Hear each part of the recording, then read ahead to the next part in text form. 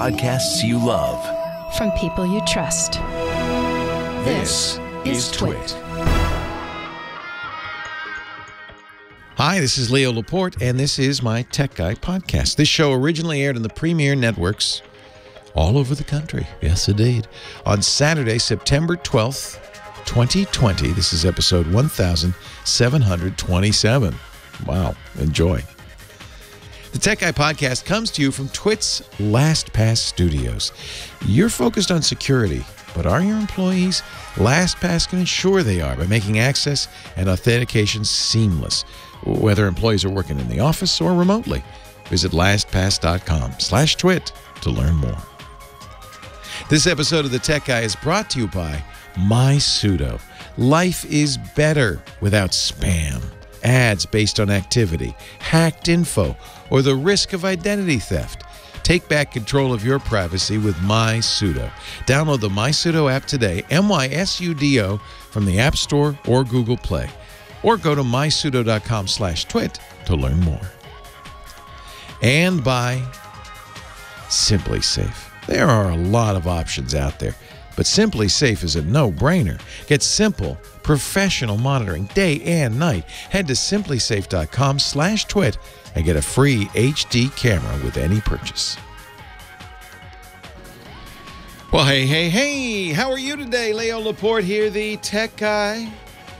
It's time, yes it is, to talk computers, the internet, home theater, digital photography, smartphones, smart watches, all that jazz. 8888 Ask Leo is the phone number. You might hear the air purifier running in the background at high speed. A little smoky up here in Northern California. Stay safe, everybody. I hope you're doing okay, and I'm glad to see you today. Even if I'm effectively smoking 4 packs of cigarettes a day now. So are we all.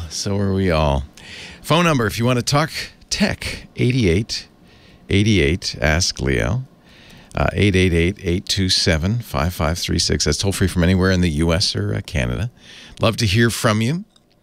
The website, important to remember that, is techguylabs.com. And I mentioned that because, a lot of times you hear something on the show or you maybe you half hear it and you go, what was that? Or maybe you'd like to write something down or whatever.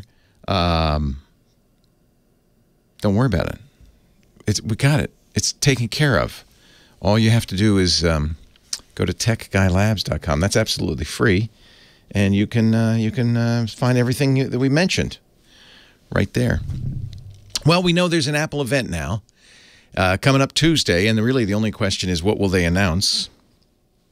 Time Flies is the name of the event.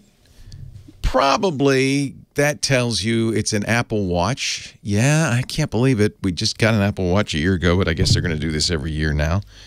So a new Apple Watch, the Series 6, or is it 7? I guess it's 7 because we'll also see a new WatchOS 7 along with that.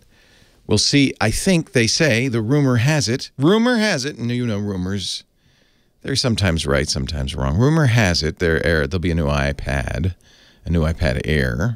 There will be something like the iPad Pro, Type-C connector and stuff. Yeah, upgrades. Rumor also says no iPhone 12, although there's a debate among rumor mongers. You don't want to see rumor mongers fighting. No, not a pleasant sight. There's a debate amongst rumor mongers. It's the Series 6 watch, okay, but WatchOS 7. You understand my confusion. There's a debate amongst rumor mongers about whether we'll see the iPhone 12 Tuesday or not. Normally we would, right? September, iPhone. But Apple's already told us the iPhone will be delayed somewhat by COVID-19 and manufacturing issues. So my guess is Tuesday they won't announce iPhones. But what they might talk about, they might announce, I feel like we're very close to iOS 14. We got yet another update over the weekend, or I guess on Thursday or Friday. And then maybe WatchOS 7 to go along with the new watch. And then, yeah, usually the two go together, right? Features in the new WatchOS are matched by features in the new iOS for the phone. New iPad OS, right? So I think we'll see all of that. Will we see Big Sur? And this is the big question mark, because Apple, we know this year, that gives us 3 months, well, 4 months, September, October, November, December. So sometime between now and December 31st, we'll ship, well, ship's a funny word, announce a new MacBook with, or Mac something, a Mac with Apple chips, Apple-made chips inside. I think there's some speculation that Tuesday might be the day they'll at least talk about that. So we'll, I'll watch with interest. I got all excited because for the first time in a long time, I received an invitation to the Apple event. Then I realized, well, it's not really anything that I can't do anyway. They're streaming it on YouTube. Thanks for the invite. But hey, it's the thought that counts. Then I got really excited because I got an invitation to a briefing. Now, that means I would be back on the inside. And then shortly thereafter, I got an invitation not to go to the briefing. They sent a whoops email saying, no, that was a mistake. Turns out it wasn't. I'm not going to take it personally. They did that to a lot of people because the briefing time was the announcement time. So something went wrong with the email. You know how that happens. I think there'll be a separate iPhone event next month. That's my guess. And might even be a separate Mac event in November. Why not? No one's going anywhere. These are all virtual events anyway. Why not? But that's not what I want to talk about today. I'll talk about that next week. Because you see what I have here in my hot little hands? It's a cute little device. Looks like a book. Looks like a little book. It opens up. This is the new Microsoft Duo, which came, I ordered it the minute they made it available, and it came on Thursday, and I've had lots of time to play with it, the Surface Duo. And I was very intrigued by this because, we're talking a lot about these days about phones with a larger footprint. How can you get bigger than the big 6.1-inch or 6.4-inch screens, the glass slabs we're all used to? Can you get bigger than that? And, well, one way to do it would be to have an unfolding phone, right? And Samsung does that. They actually have two, the fold and the flip. Microsoft decided to go a different way. They decided to do a hinged device that has two screens. So when you open it up, it's like a little booklet with two screens on it.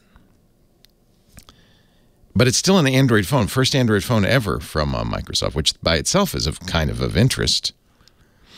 And then it has some interesting smart ideas. For instance, the two screens can you could have an application span the two screens, which for most applications really just looks awful. Or you can have the two different apps on the two different screens, which is kind of cool. And then some apps, like the Amazon Kindle app, have been specially adapted to work with the two screens. Actually, the Kindle app is kind of the perfect example because this looks so much like a little book, and the Kindle app now looks like it's a little book in my hand. And actually, I really like it. This is the most expensive Kindle I've ever bought, but it's really good. I really like it. Microsoft also has an interesting idea called groupings, where you can group two apps together. So, for instance, I have a chess app on one page, a little chessboard, and on the other page a chess book, and I can use the two together. That's actually a really nice lineup. It kind of works. You could do it with maybe a book you're reading and OneNote. It's hard to come up with use cases for this. Microsoft showed a few. It's kind of nice because you can have your email on one page, be looking at the list of emails, and then when you open it, you can have it open on the other page. So in order to do that, I guess let me see. Now, when I'm playing with it, the biggest problem comes up, which is, frankly, that there's something wrong with the software. In a nutshell, it doesn't always do what you expect. And I've had a number of times where the thing just freezes and doesn't respond. A couple of times I've had to actually reboot the machine. And this even after they pushed an update. So the first thing that happens when you get this little new, it's not a phone, Microsoft says, little pocket computer. The first thing that happens, has a fingerprint reader on the side there to unlock it. The first thing that happens is you get an update. And that apparently helps a little bit. But it's also still a little bit buggy. Okay, that's fine. I'm sure they can fix that. That's just software. Battery life is surprisingly good considering the size of the battery. It's a fairly small battery, but it's actually not bad. It actually is usable. I kind of like that. It's gone through the day with me. No problem. There is one other issue, though, that you're going to see in all the reviews, and I'm going to have to go along with it, which is it's a terrible camera. There's a single camera lens on it, which is on the screen. If you want to take a picture with it, you have to fold it over and point it.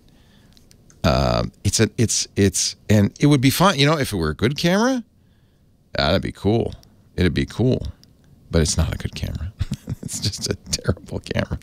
So that kind of takes away some of the fun. Anyway,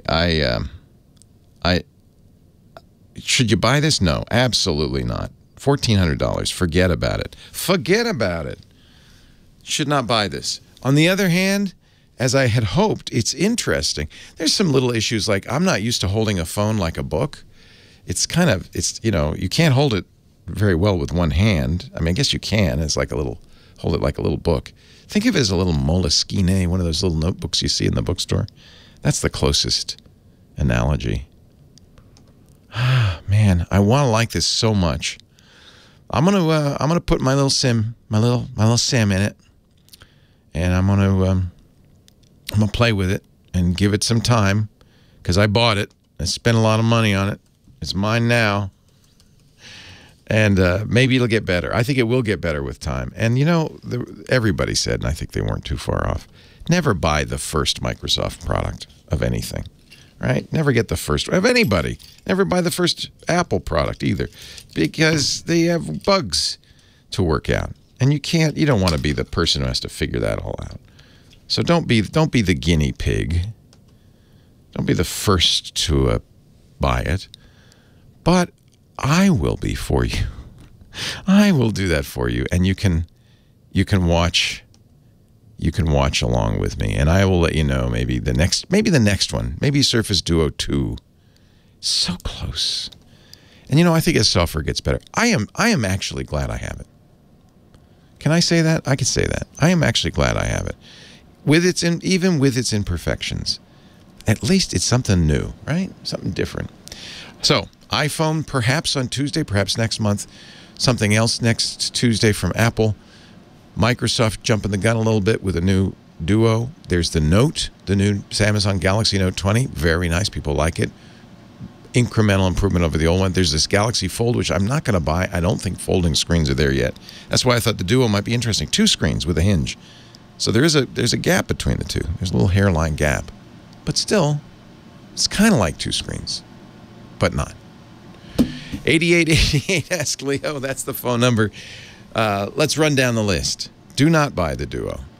You're going to want a new iPhone if you're more than 2 years old with your old iPhone. You're going to want a new Samsung Note 20 if you're more than 2 years old. I'm going to stick with the Note 10. I don't feel any need to upgrade. There's a new Motorola G9. That's a good choice for anybody who wants a budget Android phone. You know, the best budget Android phone, though, is probably the Pixel 4a, which came out a couple of weeks ago. That's really great. A lot of people love that. That's the Google Android phone, the Pixel 4a.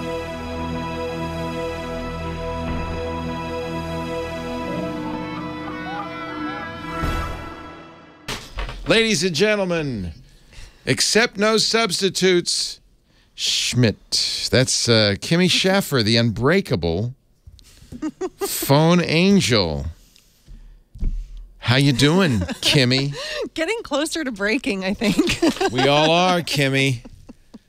The world is burning. It's twilight. We're in the twilight zone right now. Oh, man. Wednesday was nuts. Yeah. The day the sun did not shine. You've all seen probably the pictures from San Francisco of the red world. Red sky. We had that here, too. It was it was like weird. It was red all day. It was. It's weird. It made for some amazing photo opportunities, but that's about it. Well, the funny thing is, and I think a lot of people were frustrated, if you try to take it with your phone's too smart. It goes, the sky's not red. That's a blue sky. So it fixes it. I took a photo with my Nikon, and it came out amazing. A good camera will let you choose the white balance, and you can make it look the way it's supposed to look. Yeah. Because that's not outdoors, baby. That's weird. Yeah. Yeah, it was very strange. So anyway, I'm glad you sort of survived. Yeah. We have a air purifier in your room. We have one in mine. I hope it's on and high there. Every once in a while you hear a great whooshing sound. Yeah. As it's cleaning out, because there's still a lot of smoke in the air. In fact, the air quality is awful. Was almost 300 on Wednesday or Thursday, I guess. But it's a mere 180. I mean, it was in the 400s like a week and a half ago. Yeah, on that Purple Air app. Yeah, I bought. You know what I did? I'll have to report back on it. But I bought myself a Purple, so I can have a little sensor out here, so we'll know what it's like locally. Because the Apple air quality index turns out to be from Sebastopol. For Petaluma? Yeah, so not that near it. It could be different there. Yeah. Who should I start the show with? Let's go to Dennis in Marina Del Rey. Or as they say today, Denis. Hello, Denis. Hey, you've helped me before, and I love Kim's wonderful laugh. Isn't she great? I love her, and too. It just brightens the day. She's great. Yeah. Anyway, you've helped me before. I'm the photographer in Marina Del Rey, but I've got a major problem. Oh, no. And if you can't help me, then help me, nobody Obi-Wan can. Kenobi, you're my only hope. You are. I've researched this for days and on Google. I am running a desktop with Windows 10. And about a month or so ago, I noticed that the icons had little green circles with a check mark in there. Oh, yeah. Which is OneDrive. And it was messing up my system because I use Lightroom, and Lightroom didn't recognize. Oh. And so I uninstalled OneDrive because I've got this thing backed up 6 ways to Sunday. Yeah. And I turned off syncing and I turned off backup. Yeah. And anytime I put an icon on the desktop, it shows up that it's owner/Dennis/Creative Cloud/desktop. Well, thank you, Adobe. Well, I don't know if that's Adobe or Microsoft. Creative Cloud is ADOBE, baby. Why would they affect the desktop? Do you pay for Adobe's Creative Cloud and cloud storage? You probably do. That's pretty much the only way to do it these days. You don't? No, I don't. So you have Lightroom, but you don't have Creative Cloud. Well, I mean, I have a Creative Cloud that you do. installs you just those, don't pay for storage. Right, I don't put anything in the cloud. I use the... Well, it thinks you are. Actually, it sounds like confusion. So there are ways to... I think you need to rebuild your icon cache. So I think that's part of the problem. Is that it's just an indicator on the icon. Although you said it does report that it's part of the Creative Cloud, huh? In the ownership. One other quick thing, if I make hold on just a sec. I'm going to take a break. We've got Scott Wilkinson coming up, but hang on, I'll talk to you off the air. Leo Laporte, the tech guy. Go ahead. So I think the first thing to do. And if I create a new icon and put it on the desktop, the properties say that it's in Creative Cloud. Yeah. So that's strange. I don't know what's going on exactly, except I would go into your Adobe Creative Cloud settings and make sure that it doesn't think it's syncing. Now, this is even for icons that aren't in your Photos folder, or is this just for your Photos? Right, yeah. Anything on the desktop. Anything, even just because it's on the desktop. Yeah.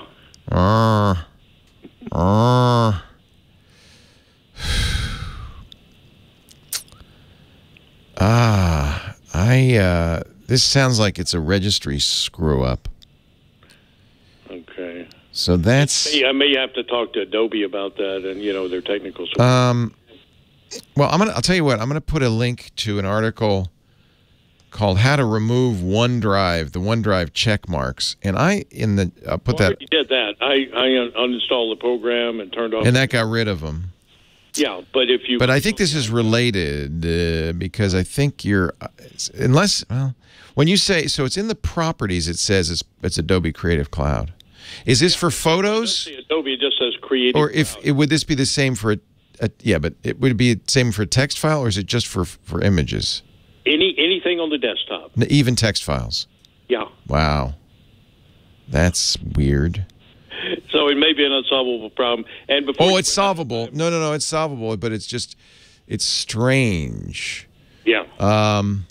Twilight Zone time. Yeah. Anyway, before we run out of time, yes, sir. If you're interested, I've got a Palm Trio, a Palm Pilot, with the old camera. I mean, it's in perfect condition. If you would like to have that for your museum, I have mine, so I appreciate it. Thank you, but I have them right back here. I've got all of the Palms, so they're in my museum. They went with it and everything. Very generous. I appreciate it, Dennis. You're very kind. But no, maybe somebody else would want them because I already have my Palms. I saved them because I loved those guys. They were great. Oh, they're great. Yeah. Steve Anyway, Gibson still has a few Palm 7s in his freezer because he liked them so much. He froze them so the batteries wouldn't decay so that he could have them for the rest of his life. But he doesn't use it anymore, of course, because he's got an iPhone. Thanks a lot. Appreciate your help. Good to talk to you, Dennis. I will keep. Thank you, and I'll keep an eye peeled for that one. I bet you there's a way to fix that. Perhaps rebuilding the shell icon cache. Except it's not just icons; it's also in the properties. Why is Adobe? That seems like a bad thing Adobe's doing. Right, and if I go to Lightroom and say, any of the photos on the desk, because I'll keep photos on the desk to work on, it doesn't see them. Yeah, there's something going on with Adobe. Adobe Creative Cloud is a nightmare. I'm really disappointed with what they've done with that. You may remember that people who had a photo Lightroom on their iPads lost all their local photos and settings with an update.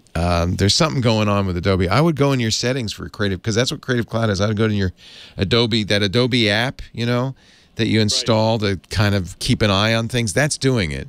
I'd go in there and see if there's any settings that make any sense. I'll do that. Thanks a lot. Sure, Dennis. Let's get back to the music. God bless you. Have a wonderful week. Take care. Bye-bye. God bless you.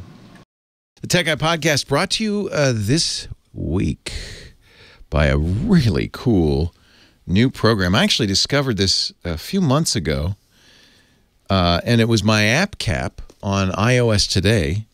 It's called MySudo, and I tell you how I discovered it.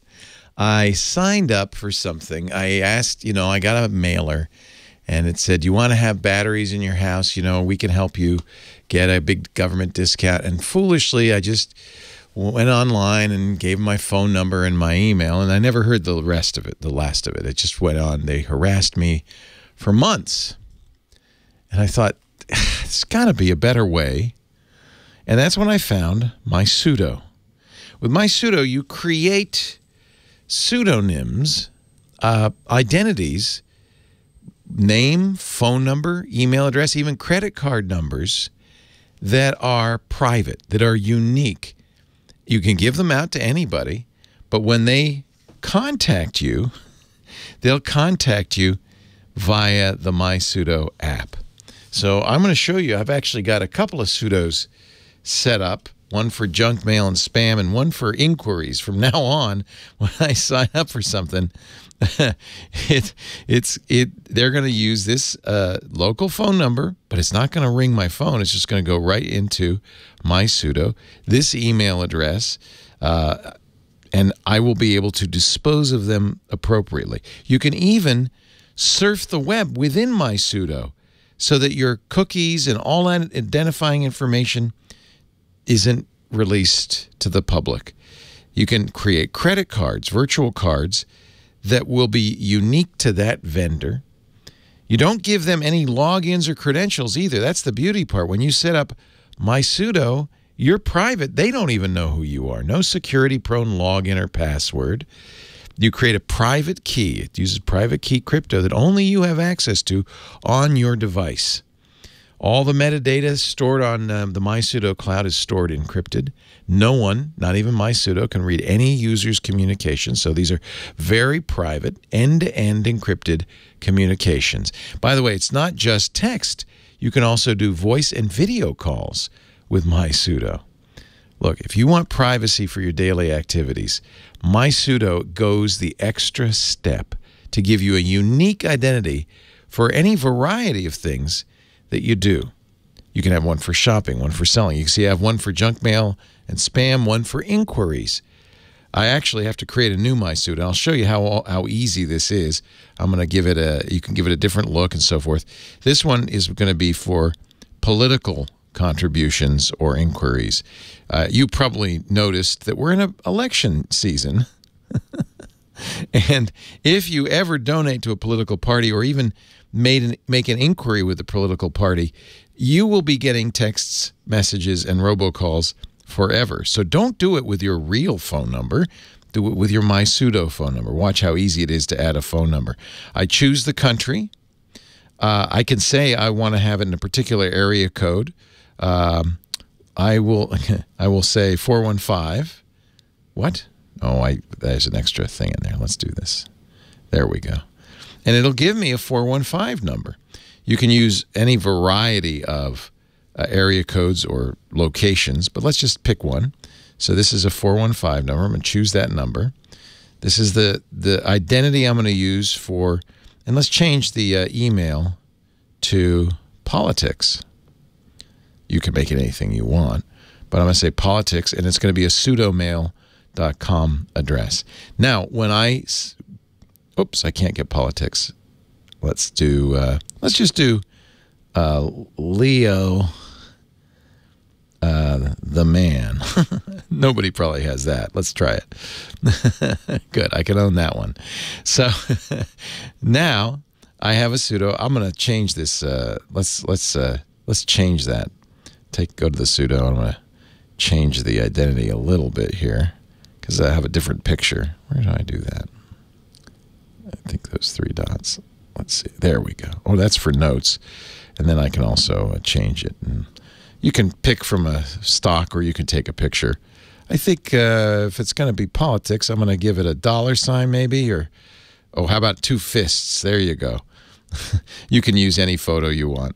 You can upload a photo. You can take a photo. So now that's a new MySudo that I've created, my third MySudo, which is called Political. That's the one I'm going to use when I make inquiries, respond to texts, give money to political candidates or issues.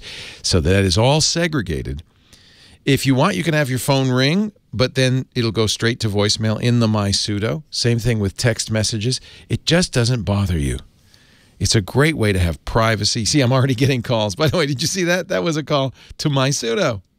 Somebody sees the phone number during the ad and they go, oh, let me call that number. You can go ahead and do that. That's fine because it's going to go right in there.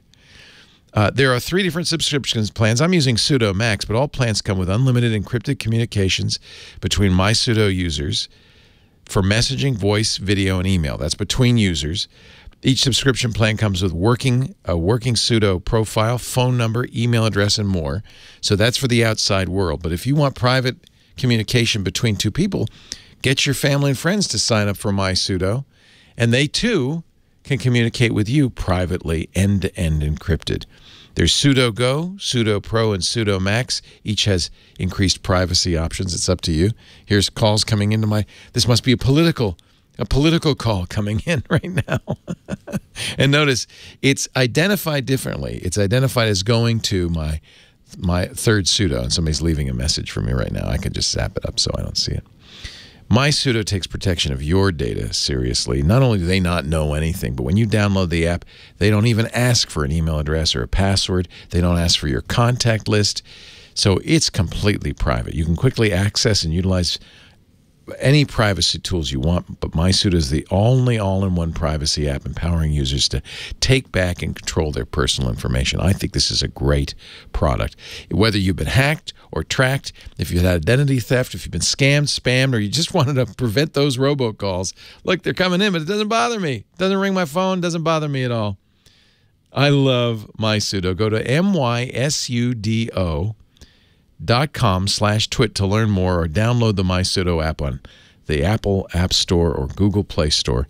mysudo.com.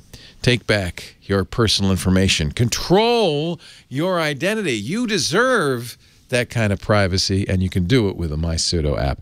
I am a firm believer in MySudo. I love it. And thanks for all the calls. Didn't interrupt me at all. I love it. mysudo.com/twit. Thank you for your support, MySudo.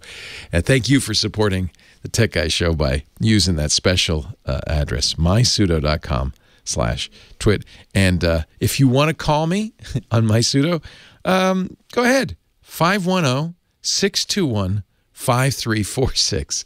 Leave me a message. I don't mind. Or send me a text. That's fine. It all goes into MySudo. mysudo.com/twit. What is hip?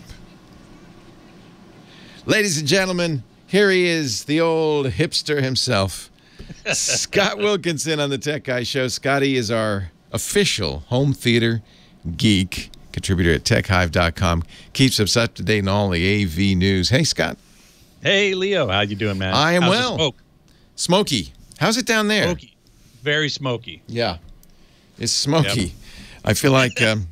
it almost looks like the apocalypse out there, man. It's awful. It's really bad. I feel like I've been smoking a pack a day. Yeah. I do too. It's probably good for our voices. No, I just need some whiskey. Then I'll be sound like Orson Welles. So what's up in your world?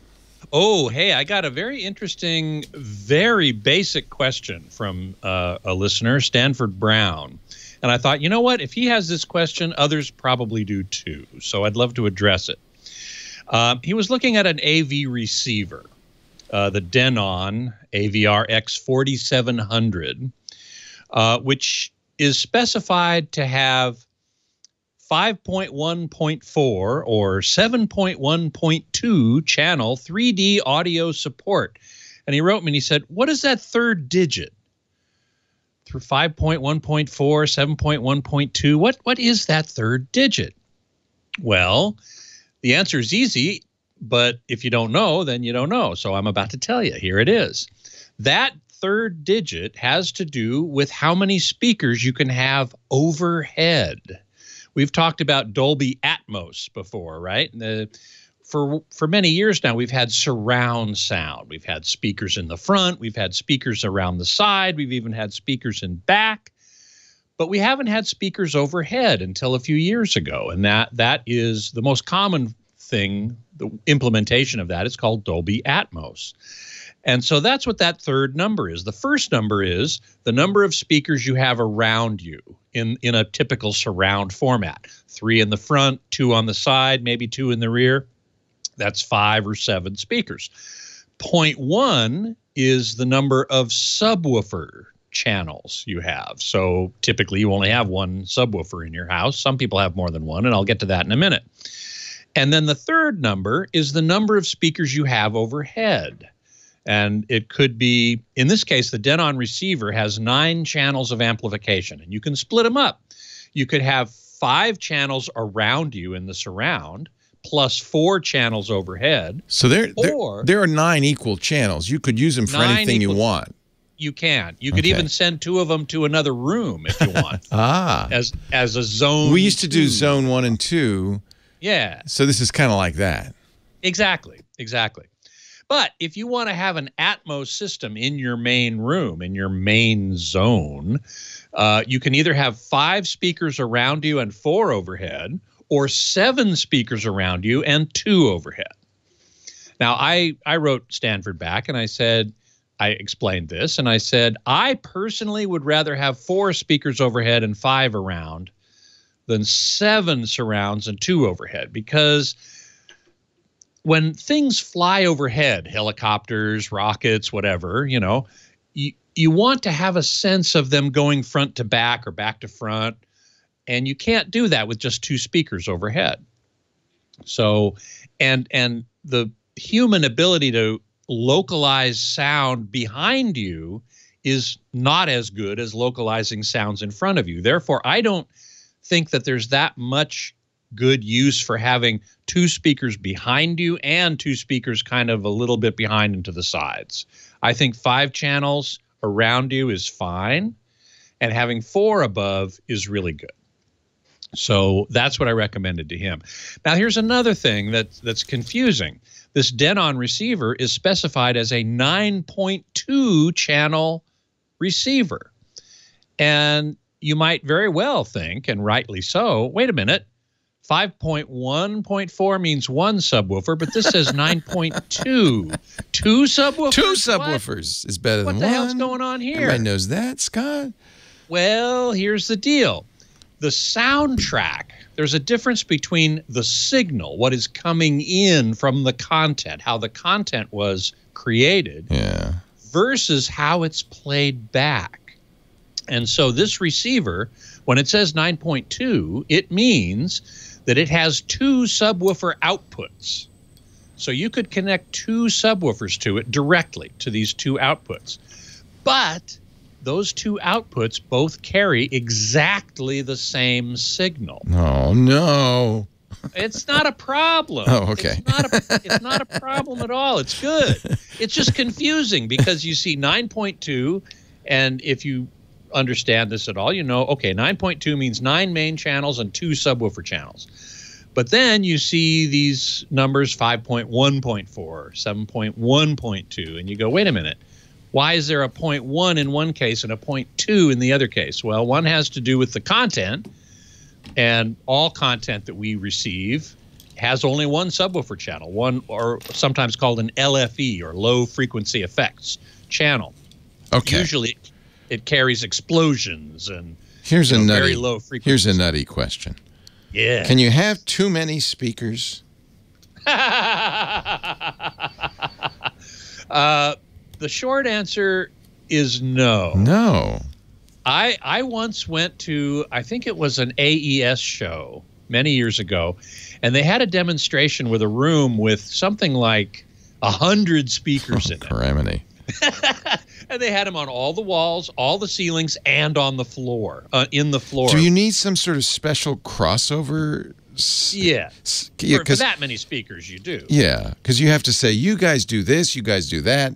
Right. You're in charge of this. Dolby Atmos is wonderfully designed to actually take advantage of however many speakers you have. It doesn't care. That's the beauty of what's called object-oriented audio.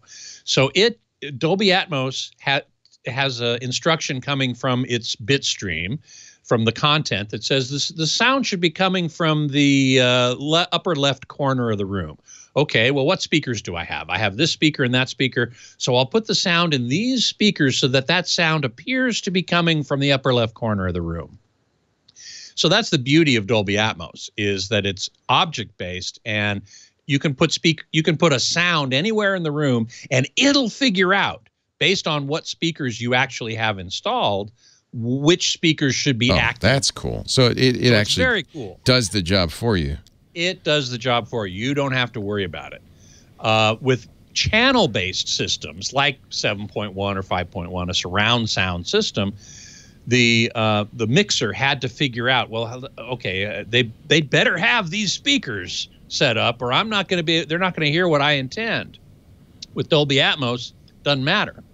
You can just put your sound wherever you want it, and the Dolby Atmos system will say, okay, I need to put some of this sound in that speaker and a little bit of sound in that speaker, because when you set the system up, you tell the system what speakers you have, and then it figures out how to use them.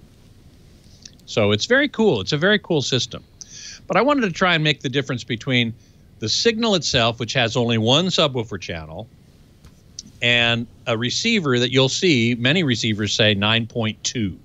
And you go, wait, 2 subwoofers? No, there's only 1 subwoofer channel of information, but it's going to 2 different subwoofers if you have 2 connected. And having 2 subwoofers is a good thing, because it can smooth out the bass response in your room. Okay. Okay. Yeah, you don't want, I mean, it's not directional, but you don't want it to all come from under your sofa. Well, that's true, and you can energize certain modes in the room where you sit here and it's really boomy, and you sit here and you go, "Where's the bass?" Oh, where's the bass? I saw that. I remember that. Where's the bass? Scott Wilkinson, read his stuff at techhive.com. You can he's a contributor there. You can also hear him every week on the Tech Guy Show. Thank you, Scotty, our home theater geek. Leo Laporte, the Tech Guy.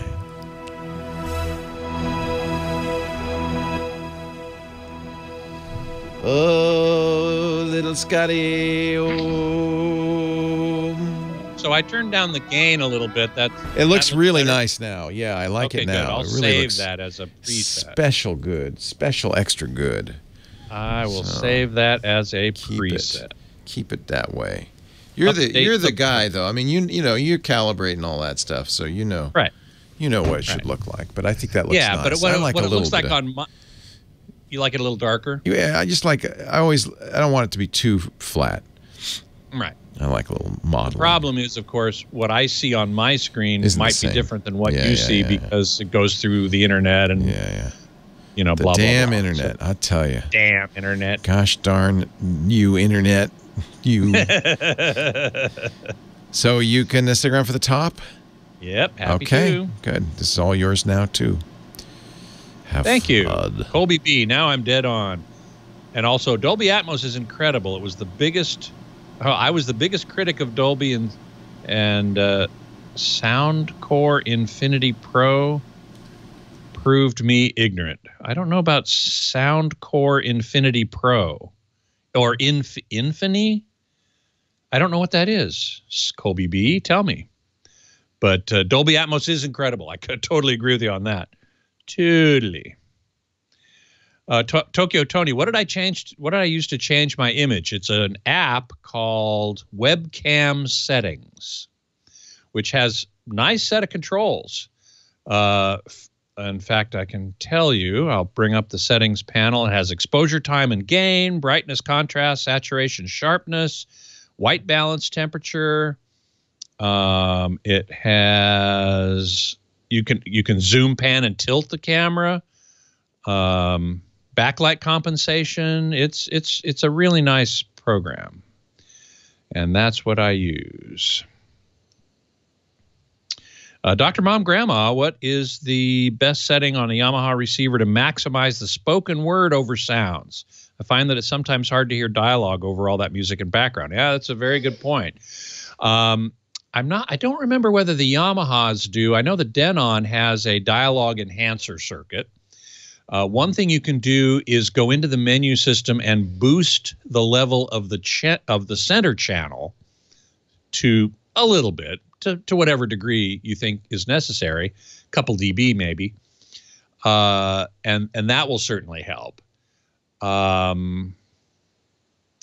You might also, this may or may not, in fact, it probably wouldn't help, so never mind. But boosting the center channel, and if it has some sort of dialogue enhancement function, you might turn that on. But boosting the center channel is what I do. I actually have my center channel boosted by a couple dB. You have to go into the menu system, into the speaker submenu, probably to find that. Let's see.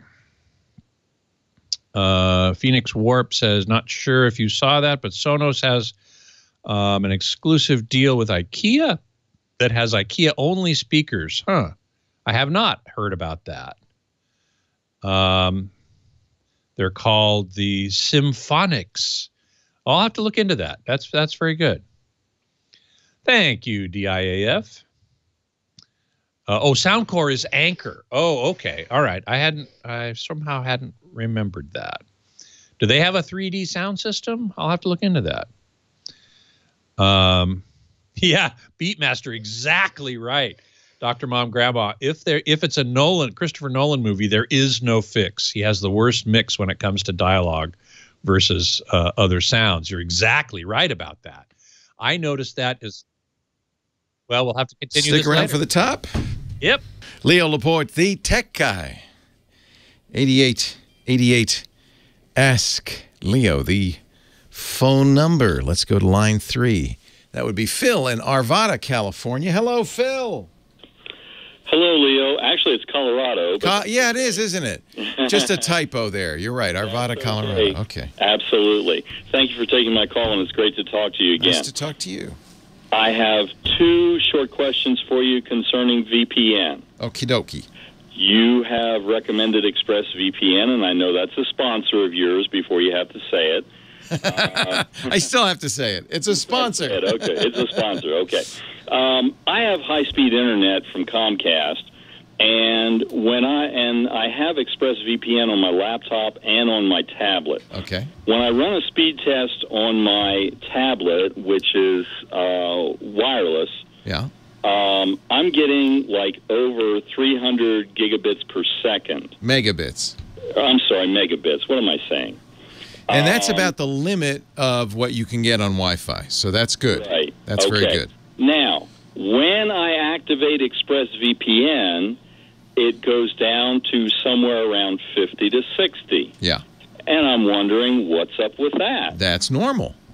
That's normal? Any VPN is going to slow you down because you're going from your 200 megabit Comcast connection. Now you're going out into the internet through the VPN to wherever your VPN server is. And now if you just let most ExpressVPN does this, but I would imagine most consumer VPNs do this. If you just let them choose the server, ExpressVPN has a technology called, Smart Select or something, that chooses the fastest available server. But you're going to be limited because you're going through an extra layer, right? Immediately. Okay. That's going to slow you down. You got to go an extra step. And then it's going to depend on the speed of that server. ExpressVPN, one of the reasons I like them, besides the fact that they give us money for their ads, which really helps, but one of the reasons I like them is they have kind of made a commitment to providing a lot of bandwidth to their servers. You're in effect now using their servers' bandwidth, right? Right. So both up and downstream, because they're downloading it to you're going to their server via your speed, but it's their download and then out. So that's expensive. And that's one of the things, that's one of the main costs of a virtual private network for the provider is, ExpressVPN is in almost 100 countries. So they have to provision servers all over the world with enough bandwidth so that the number of users that are typically on it will get a decent performance. I think 50 is pretty good for a VPN. Yeah, it's pretty good. It lets you watch HD video, for instance, which most of the time on a VPN you can't. So that really is a factor of you've got, in effect, a second ISP because you're getting the speed of the ISP, in case Comcast, but then that's getting limited by whatever the speed of the VPN is. That's a second ISP. Now, just a week ago, Tech Radar, I'm looking, thanks to chat room, to this link, did the fastest VPNs for outright speed in 2020. And they said ExpressVPN was the fastest. Okay. So 50, admittedly, is a lot slower than what you got. Yeah. But I'm still not having any trouble streaming, so yeah, you shouldn't. Yeah, you shouldn't. Okay. So and that's frankly in the early days of VPNs is why most of us didn't want to use them because it would feel sluggish. Okay. 50 megabits is not going to feel sluggish. No, not at all. No. Okay. I'd like your opinion on something very quickly. And around my house, your opinion is gospel. So here we go. Uh-oh. My IT folks at work, I was talking to them about VPN, and my IT folks are saying, you do not need VPN at home. You're wasting your money. Well, that's because they think... What's your opinion? That's because, well, it just depends what you're using the VPN for. Mm-hmm. They are thinking of a VPN in the kind of old-fashioned sense of you would use it in an open Wi-Fi access point, like a coffee shop, to protect yourself against a rogue access point. So if you go to the coffee shop and you're on their Wi-Fi, anybody else on the Wi-Fi can see what you're doing, and if the coffee shop is really rogue, they can see what you're doing. By the way, so can Comcast, but presumably you trust Comcast a little bit more than the coffee shop. That's what your IT guys are saying. But so that's another reason. So you're not using it for security at home.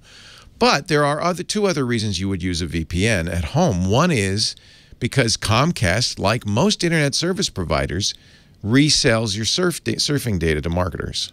Right. That's completely legal. Sure. There's no prohibition on them doing that. And if you look in your user agreement, you'll see that they reserve the right to do that. So I'm going to presume they are. They make a little extra money that way. Sure. Most ISPs do. So using a VPN now says, I don't want Comcast to know what I'm doing. But keep in mind, the VPN does. They suddenly are now, like I said earlier, your second internet service provider. They see what you are doing. Because whoever puts you out on the public net and whoever does your DNS lookups, they're going to know what you're doing. Mm-hmm. A lot of people now are starting, Firefox offers this, Chrome I think is going to offer it. They do their DNS, their server lookups encrypted. Comcast and others hate this because that prevents them from seeing what sites you're going to in some ways, but not always. They still can very easily see what else you're doing, including your web history. It's very easy for them to get that. So I think if you want privacy from your ISP, that's a second reason that is legit at home. The third reason that's legit at home is that if you want to be in a different country, and this is not illegal, but if you're for instance, say you're a Netflix subscriber, you're in U.S., Netflix looks and says, okay, here's what's available to you. If you say to your VPN, now I want to be in London, so instead of letting it pick the fastest one, you pick London. Now Netflix, you refresh Netflix, thinks you're an English subscriber, and you'll see the content that's available in England. That is completely legal. BBC's iPlayer, for instance, is a cat and mouse game. As soon as they figure out that these are VPN IP addresses, they'll block it again. It's kind of a cat and mouse game, so it won't always work. But generally speaking, that's another reason to use it, is to bypass geographic content restrictions, or any geographic restriction. There's other geographic restrictions. So you now suddenly are in whatever country you're coming out of the VPN on. So that's three reasons to use it. One of which your IT guys are right. Useless. You don't have to worry about security at home. If you do, you've got a bigger problem. Right. But okay. The other two do still hold. Hey, thanks for the call. Right. It's a good question. I appreciate it. Thank you, Leo. Yeah. Yeah. It might violate a license agreement, so you should check with the provider. Some providers, BBC iPlayer does not, because it's paid for by license fees from British TV owners. That's how it's supported. So their iPlayer, they don't want people who don't pay license fees to use iPlayer. But instead of making you log in, they just check your IP address. And most of the time that works. Somebody emailed me and said, hey, it stopped working. That means they figured out, oh, that's a VPN IP address that you're using, so we're not going to let you use iPlayer. But generally what happens is a little cat and mouse game, so the VPN company changes IP addresses. They buy a new block. They say, well, we're not coming in from VPN anymore. And that works again for a while. It's a cat and mouse game. 8888 Ask Leo, the phone number if you have a question or a comment or a suggestion or a tip. We're all in this together. I think of the Tech Guy show as, kind of our chance to get together and talk about how to use technology better. That's really what this is all about. I'm just the ringleader. 8888 Ask Leo. The website's free and open to all. TechGuyLabs.com.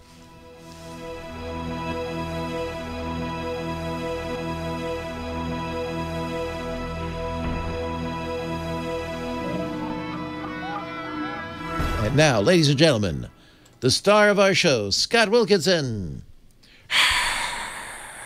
Oh, I got to turn on your mic. Wouldn't be much good if it just have you sit there. Wouldn't be very much. I could do semaphore.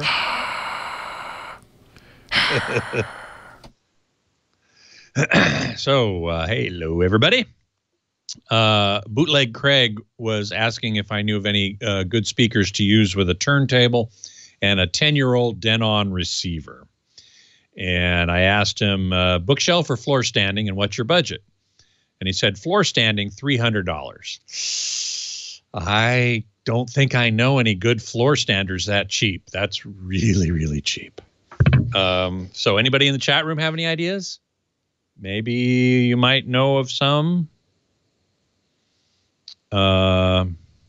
Let's see. Tokyo Tony says, so I just have 2 speakers, no subwoofers. Do you call that a 2.0 system? Yes, exactly.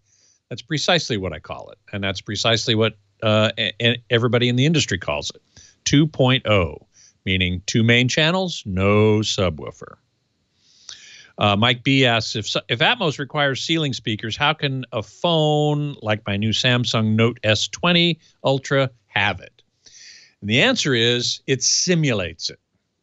It simulates it with relatively sophisticated DSP, digital signal processing, with phase manipulation and other tricks that make it seem more or less like maybe some sounds are coming from above and from to the sides. Some algorithms do that better than others.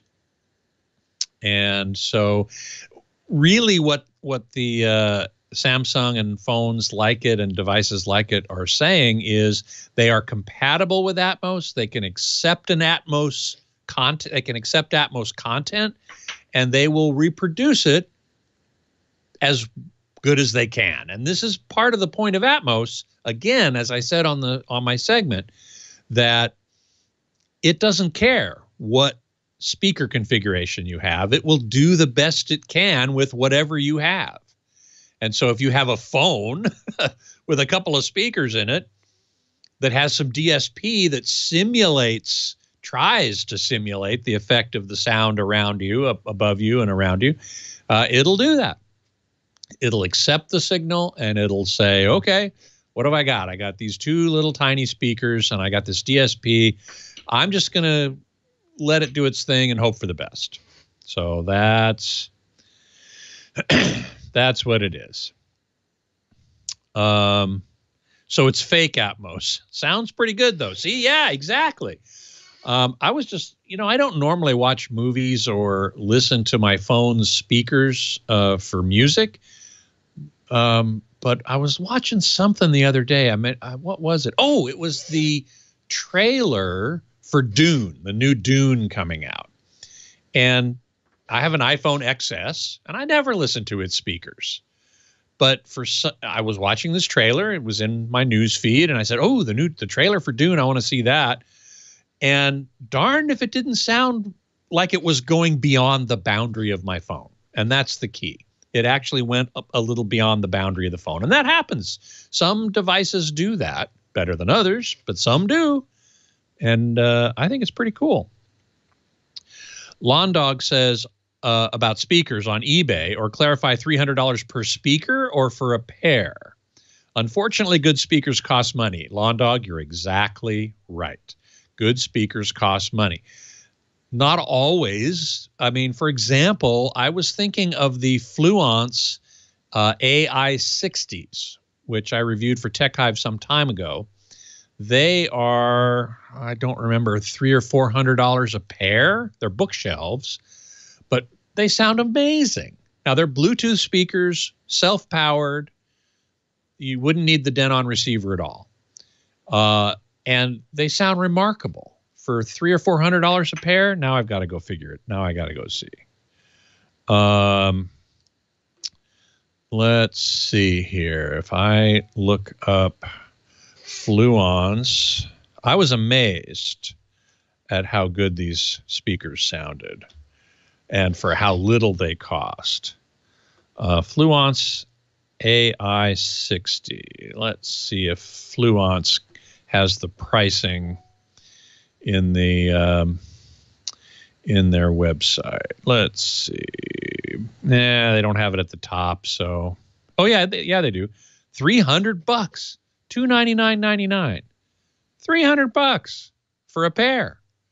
That's so there, right there. You're in your budget. It's a bookshelf, not a floor stander, and it's not a. You wouldn't use your Denon receiver at all. But they sound phenomenal. Now, I'm about to start reviewing a Klipsch speaker that's much like the Fluence, bookshelf, Bluetooth, self-powered. They're in the, I believe, $800 a pair range, so they're quite a bit more. If you wanted to get a pair of floor standers, I just looked up SVS, which I've always liked as a a value brand. They have the I think they're called the, wait a minute, I'll find it here. I've got it here.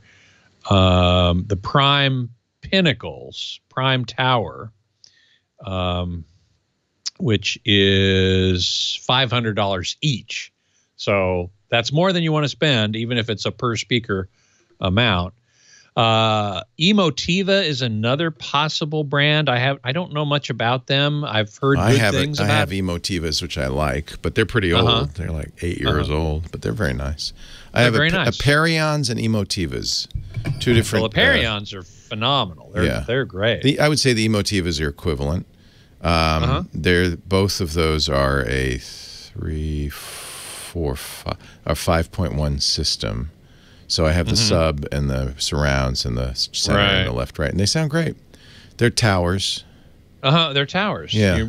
Well, you bought them some time ago. Yeah. Emotiva. Both the Aperions and Emotivas. They're both American made, and I think good. Oh, and ELAC would be another. Oh, definitely go with ELAC. I wish if I were buying more speakers, I'd get ELACs. Yeah. I don't know what their. Let's see. I don't have much time left. Let me just quickly look at ELAC because, if you can get a pair of ELAC speakers, not East LA College. ELAC speakers. Where's ELAC? Here we are. Products. Got a minute left. Let's see here. Floor stand speakers. This website uses cookies. Yes, I know. Floor standing speakers. Come on. Would you get the debuts? What level would you? Well, at $300. Oh, you're still trying to find $300 speakers. Well, but I'm trying to find the best value I can. Yeah, 300 is kind of hard. It's very hard. Yeah. Especially for floor standers. But let's see. The debut. That may be too high end. They have actually under their product list, they have a whole list of floor standing speakers. Yeah, they sure do. Debut 2, Debut Reference, Unify, Vela. The DF52 might be the one. Well, I'm sure it's the least expensive. All right, Scotty. Thank you. $280 each. Just get one. You don't need two. Well, hey, how are you today? Leo Laporte here, the tech guy. Time to talk computers, the internet, home theater, digital photography, smartphones, smartwatches. Got that new Microsoft Duo phone. We could talk about the Windows phone. It's not, what is it? It's not a Windows phone. It's a Surface, I guess. But it's from Microsoft. It's Android. We could talk about potentially what Apple might be announcing on Tuesday. There's going to be an event. Big event. All are invited to watch live. 10 a.m. Pacific time on September 15th. 8888 Ask Leo is my phone number. Anything you want to talk about, let's talk about it. 888-827-5536. Website, techguylabs.com. You can go there to find audio and video from the shows, all 1,727 of them. And yes, that's how many. Been doing it since 2004 as the tech guy, and since 92 as just some guy on the radio. Been talking about computers since 92. And back in 92, we weren't talking about smartphones or smartwatches. It was pretty much just Windows or Mac. That was it. Eric on the line. He's calling from Hollywood, California. Hello, Eric. Leo Laporte, the tech guy. This is going to be a basic question for you. I've got a HP laptop, and it's developed a odd thing. Basically, I'll start it up, and it'll go through the windows will come up, and then my desktop, icons will come up, but it's frozen. And when I move the cursor, it's like it drags a little blue screen around in little boxes with, by the cursor. That's all I can do is move the cursor. So the mouse does move anyway. That's a good sign. So it's not frozen in the sense that it's stopped computing, but it's stopped booting. Does it get all the way to the desktop so your icons are there and everything? Yeah, I come through there. I'm looking at all the little icons. And does it operate at all, or does this happen every time you start it up? I can't even power it down or shut it down. I have to literally hard stop it. Well, I'll give you a little tip first of all on the. Oh, I understand. You can't hit a menu, but you can just press and hold the on-off switch for a few seconds. It'll turn it off, right? Yeah, and I've tried a lot of the tricks, and I pulled out. But just answer these questions. So this is every time you boot, you never have access to anything. It's just when it starts up. Yeah. Okay. That's all I can do. So that's a bad boot, and it just means that in the process, the way a computer starts up, it starts as a box of rocks. Then you apply electricity, and the rocks go, huh? And it loads in first some program. A computer without a program is nothing, right? Just a box of rocks. So it loads in its first program from firmware, and that's what says, oh, I have a hard drive. And it says, go look there, because I think there's something special for you. And it goes and looks and goes, oh, and it loads the master boot record, and that says, hey, I got an operating system right here on the hard drive. Would you like it? And he starts loading that, and you're seeing all of that working. So there's nothing wrong. I don't think there's anything wrong with your hardware, in other words. But what's happening is as it's loading in the operating system, it gets so far, you see, do you ever get to log in? No. And when let's say you want to delete a big section of something, and you use your cursor and you highlight that. Yeah, I understand. Kind of like a little blue curtain. Yeah. It doesn't matter what you're getting. That's not relevant. What matters is, can you at any point I'm trying to find out at what point it stops loading the operating system, because that's what's happening. Well, as I said, look, if I start it up and it goes through the Windows comes up, and then my desktop. Stop right there. Windows comes up. You don't have Windows set up to log in. It just goes. You would not normally log in. No login. It just goes. So Windows is going, and your desktop starts to show up.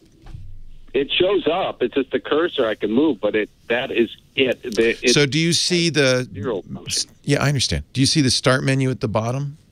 Yeah. So this is really late in the loading process. So fortunately, it's probably an easy thing to fix. So there's a couple of things you can try.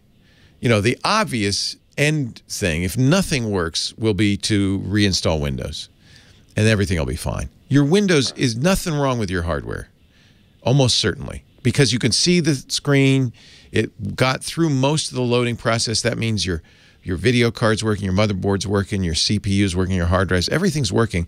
It's just that some of that software on the hard drive can get damaged and corrupted easily, by the way. Right. And that's all that's happened. So it's loading along. Okay, here we go. We're getting Windows. It's getting good. And then all of a sudden it goes, oh, and it just stops. Right. The artifact of the dragging of the thing, that tells you nothing. That's just the code that did get loaded properly can continue to run, but it can't respond past that point.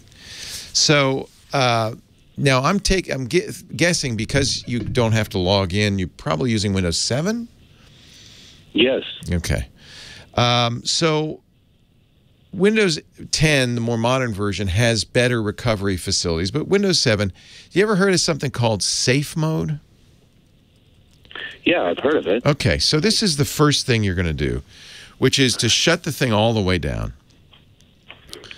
And then, depending on the age of your machine, it's an HP. I'm going to think that it's going to be, you tap the F8 key repeatedly after you press the on switch, because what you're doing is you're going to get Windows to get a startup menu that precedes loading the whole operating system, because it's before that part where it's crashing, and you're going to get a screen that's going to say, oh, okay, here's your startup settings, and there's a number of different choices. I'm going to say choose safe mode with networking, and see if it'll go through the whole boot at that point. If it gets to Windows, it won't look completely normal. Your screen might be chunky because you're loading a VGA driver instead of the normal video driver and stuff. But if the mouse works and menus work and all of that, then that's good. Then it means, oh, It's a driver that's loading later. Safe mode loads up a minimum set of drivers, kind of the basest model version of Windows. If that works, this is an easy thing to fix. All right. And what it'll be is really going out and kind of recovering Windows. There's a Windows, I think even on Windows 7, there's a recovery process available if you hit Windows key and type recovery in the safe mode. And what it'll do is it'll reinstall the drivers, it'll reinstall critical system files without modifying in any way your data, your hard drive. So all your programs will still be there. It's the minimum, it's a fix routine. And I think that's really all you need to do. I think there's a bad driver in there. Probably the video, almost certainly the video driver. So everything's going along, and then it says, okay, now let's load that video driver that gives you the beautiful, high-resolution screen, and it's choking, and that's why you're getting the weird effects with the clipping rectangle and stuff like that. Right. So a bad video driver. Another way to do it once you get into safe mode is to install an updated video driver. In fact, once you're in safe mode, you might even want to try updating your Windows machine, because the truth is, at this point, Windows 7 is a risky thing to use because it's not getting updates anymore. So at some point, you're going to want to install Windows 10. That would be another thing you could do to fix this, would be to install Windows 10 on top of it. And I don't know if you can do that from safe mode, but you might be able to. So there might be an upgrade Windows option. But safe mode with networking is what you want. Just to see if everything works fine, it means something that's loading, some driver, probably the video driver, is crashing. And that's what you're seeing on the screen. So hit the S8 key while it's booting up. If that doesn't work, more modern machines, it's the Shift key. So you just tap it. I just go tap, tap, tap, tap, tap, tap, tap, tap, tap, tap, tap, tap, tap, while it's starting up. And eventually you'll see that menu and it'll say, oh, what do you want? What do you want to do? Thank you, sir. You're welcome. Thank you for calling. Yeah, it's frustrating because it's stuck, and now what do I do? And I can't do anything, really. I can't. There's no menus I can go to. It's, it's a box of rocks, and it was getting all the important programming to get it to work, and then it got something bad. And it just got a little bad piece of fruit, and that's it. Not good. But fortunately, there is a solution. It's not such a hard thing to fix. Yeah, the system file checker. SFC, but I thought that sounded a little too complicated to get into.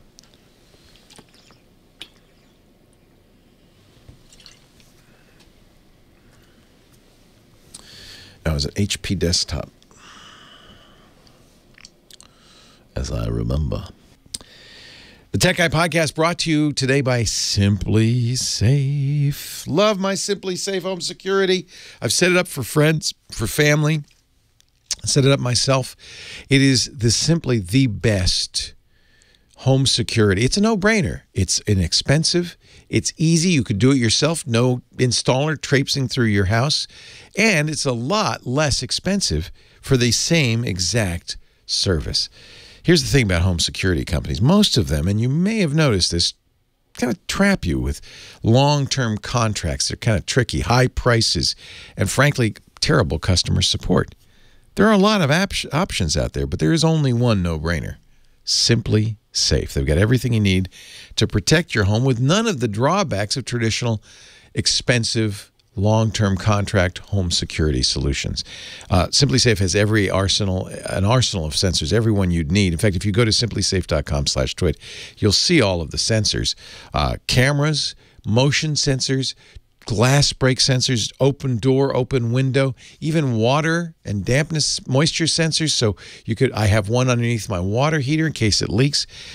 I love that. You can blanket every room, every window, every door, tailor it exactly to what you need, no more, no less. And there's no drilling, there's no wiring. You just peel and stick. In fact, you can even take them with you if you move. That's how great the Simply Safe system is. And then you get professional monitoring, the same quality monitoring the other guys offer for a lot less, $15 a month. That's about a third what the other guys charge. And that's 24-hour monitoring, day and night, ready to send police, fire, medical professionals if there's an emergency. This whole thing you can set up without a technician in under an hour. It'll be quick, simple, and you'll feel good because you'll know your family is safe. You're safe. No pushy sales guys, no contract, and no hidden fees, no fine print, $15 a month. That's it. That's why Simply Safe is the fastest growing home security solution in the country. In fact, it's why U.S. News and World Report named them the best overall home security of 2020. It's why I recommend and use Simply Safe. I'm not the only one who thinks it's great. We all agree. Go to simplysafe.com/twit. Simplysafe.com/twit. And as a little thank you for mentioning TWiT, for going to that address, you'll get a free HD camera with any purchase. That's right.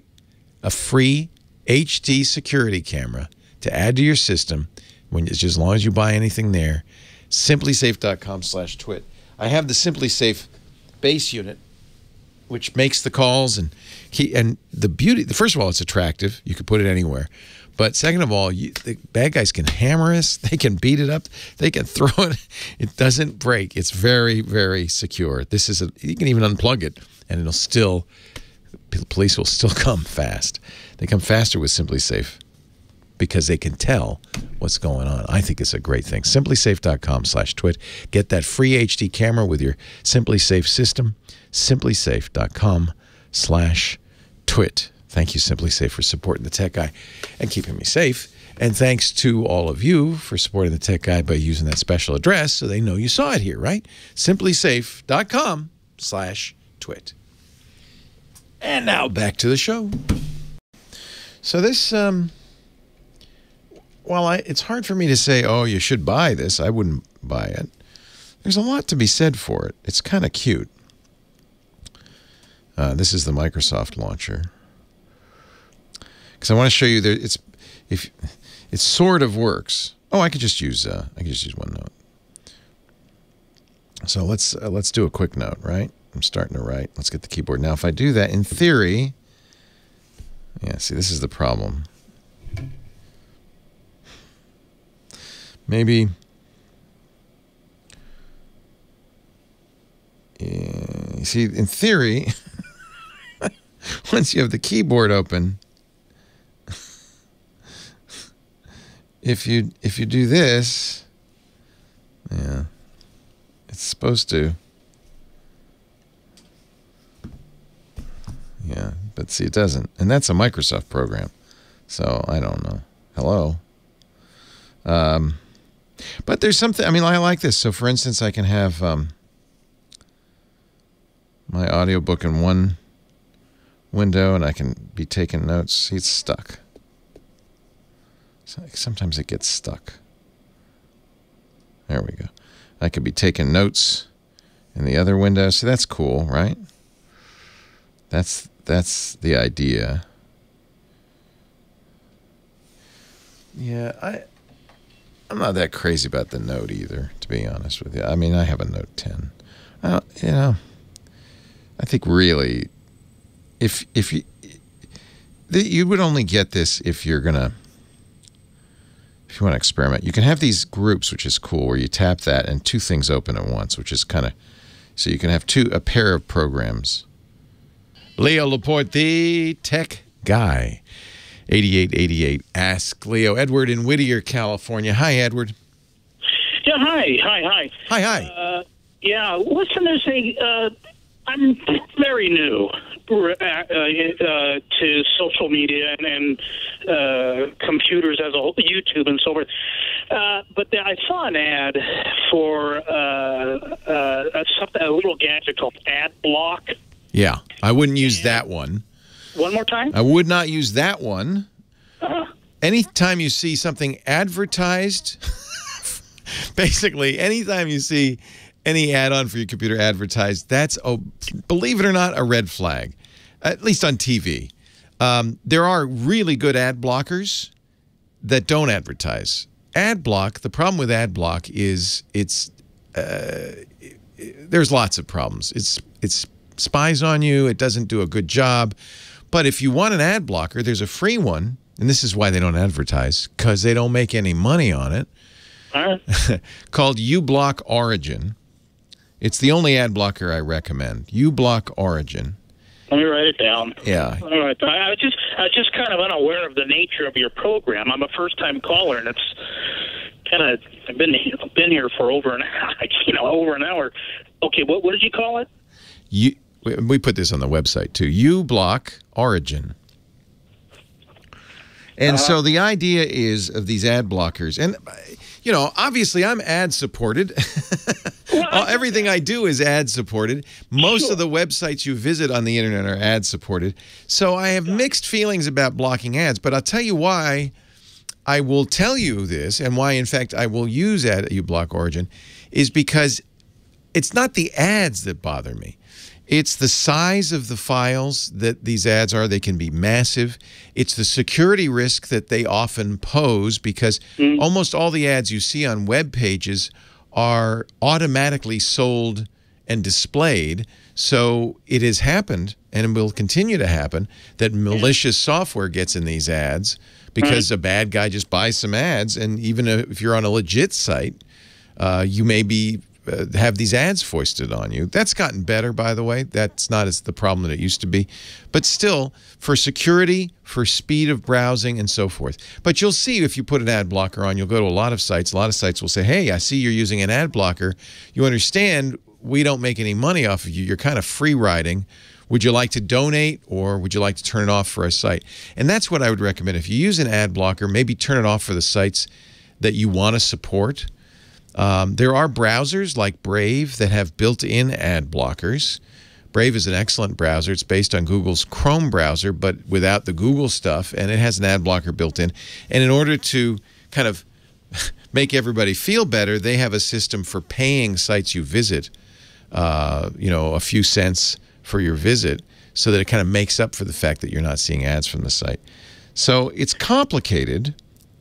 It's an ethically complicated proposition, but I think there are legitimate reasons, and it's because ad tech has gotten so intrusive that I think it's not an unreasonable thing to say. Look, I don't want this. I pay for a lot of sites. This is how I make my conscience feel better. I pay for journalism sites because I want to support journalism. I pay for sites like Medium, which is a blogging site, and in order to kind of justify to my conscience, look, I'm not paying for it with ads. There's no way you can pay this radio show, right? You listen to ads as you're listening to it. Yeah, no, I get all the big picture. I just said again, I'm a truck driver. I'm just in between jobs right now. Again, I'll be listening to a song, any song. And you think, and then you get deluged with an hour long. Well, okay. I thought you were talking about ad blockers on browsers. So you're saying you want an ad blocker on the radio? Well, on YouTube. Does ad block? Oh, YouTube. So YouTube has a solution, which I highly recommend. If you're listening to YouTube Music, buy YouTube Music or YouTube Premium. They're the same thing. You get both. Right. And then you don't get any ads at all. Ad blockers will work on YouTube. They will. But at that point, that's now you have to say in my mind, okay, I'm free riding. I'm basically using their bandwidth for free. And so I prefer, and I do pay for YouTube, because you're right, I don't want to see those ads. It's a complete waste of my time. So I pay for YouTube Premium. It gets schizophrenic. Yeah, I don't blame you. Now you hear ads on the regular radio, right? And there's no way to block those. And frankly, that's how I've made my living for the last 40 years. So I have mixed feelings about this. What I would recommend doing, to the degree you're able to, now you're out of work, maybe you can't do this right now, but at some point, yeah, use the ad block. Don't pay for an ad block, because that's crazy. So anything you see advertised. This particular ad commercial that I saw, on a YouTube commercial, was just a little gadget that you stick in to the side of your computer, before you even go on. Do not do that. Okay, so there's software ad blockers that work better. And the reason I say never buy something like that that's advertised, they're making money somehow. Right. And maybe they're oh, you have to buy that little dongle, but I'm going to guess also they're selling information about what you're doing online. So you're much better off using something like uBlock Origin, which is in your browser. It will block YouTube ads. I would recommend, and this is something everybody has to kind of ethically, think about. I would recommend buying stuff if you can afford it. And so YouTube Premium comes with YouTube Music. You get both. You don't get ads on YouTube. You get YouTube Music. It's $10 a month. I can't remember what it is. That is, for my conscience, is an easier thing to do. And I understand, we're used to hearing music for free over the radio, but it wasn't free. It never is. There's ads. So we got to figure out a way to both support good journalism, good music, the artists get paid, all of that stuff. Same thing with Spotify, for instance. If you listen to Spotify, there's a free tier with ads. You pay for it, you don't have ads, and the artists are getting paid too. I like that.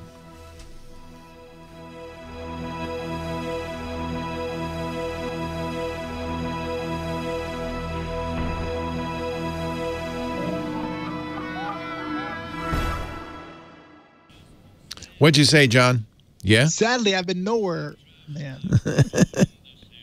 He has traveled in the past tense every road in this here land. Johnny Jet, he's our traveling guy. JohnnyJet.com. His podcast is on that website, JohnnyJet.com/podcast. He does a great YouTube series, 39 questions with travel experts. But the best thing Johnny Jet does is join us every week and talk about the way it used to be. And the way it's going to be, and the way it is now. The world's changing. The world's changing. And travel's going to come back. Tickets for tomorrow. Where are you going? Because it's so smoky here, and I got 2 little kids. Get out.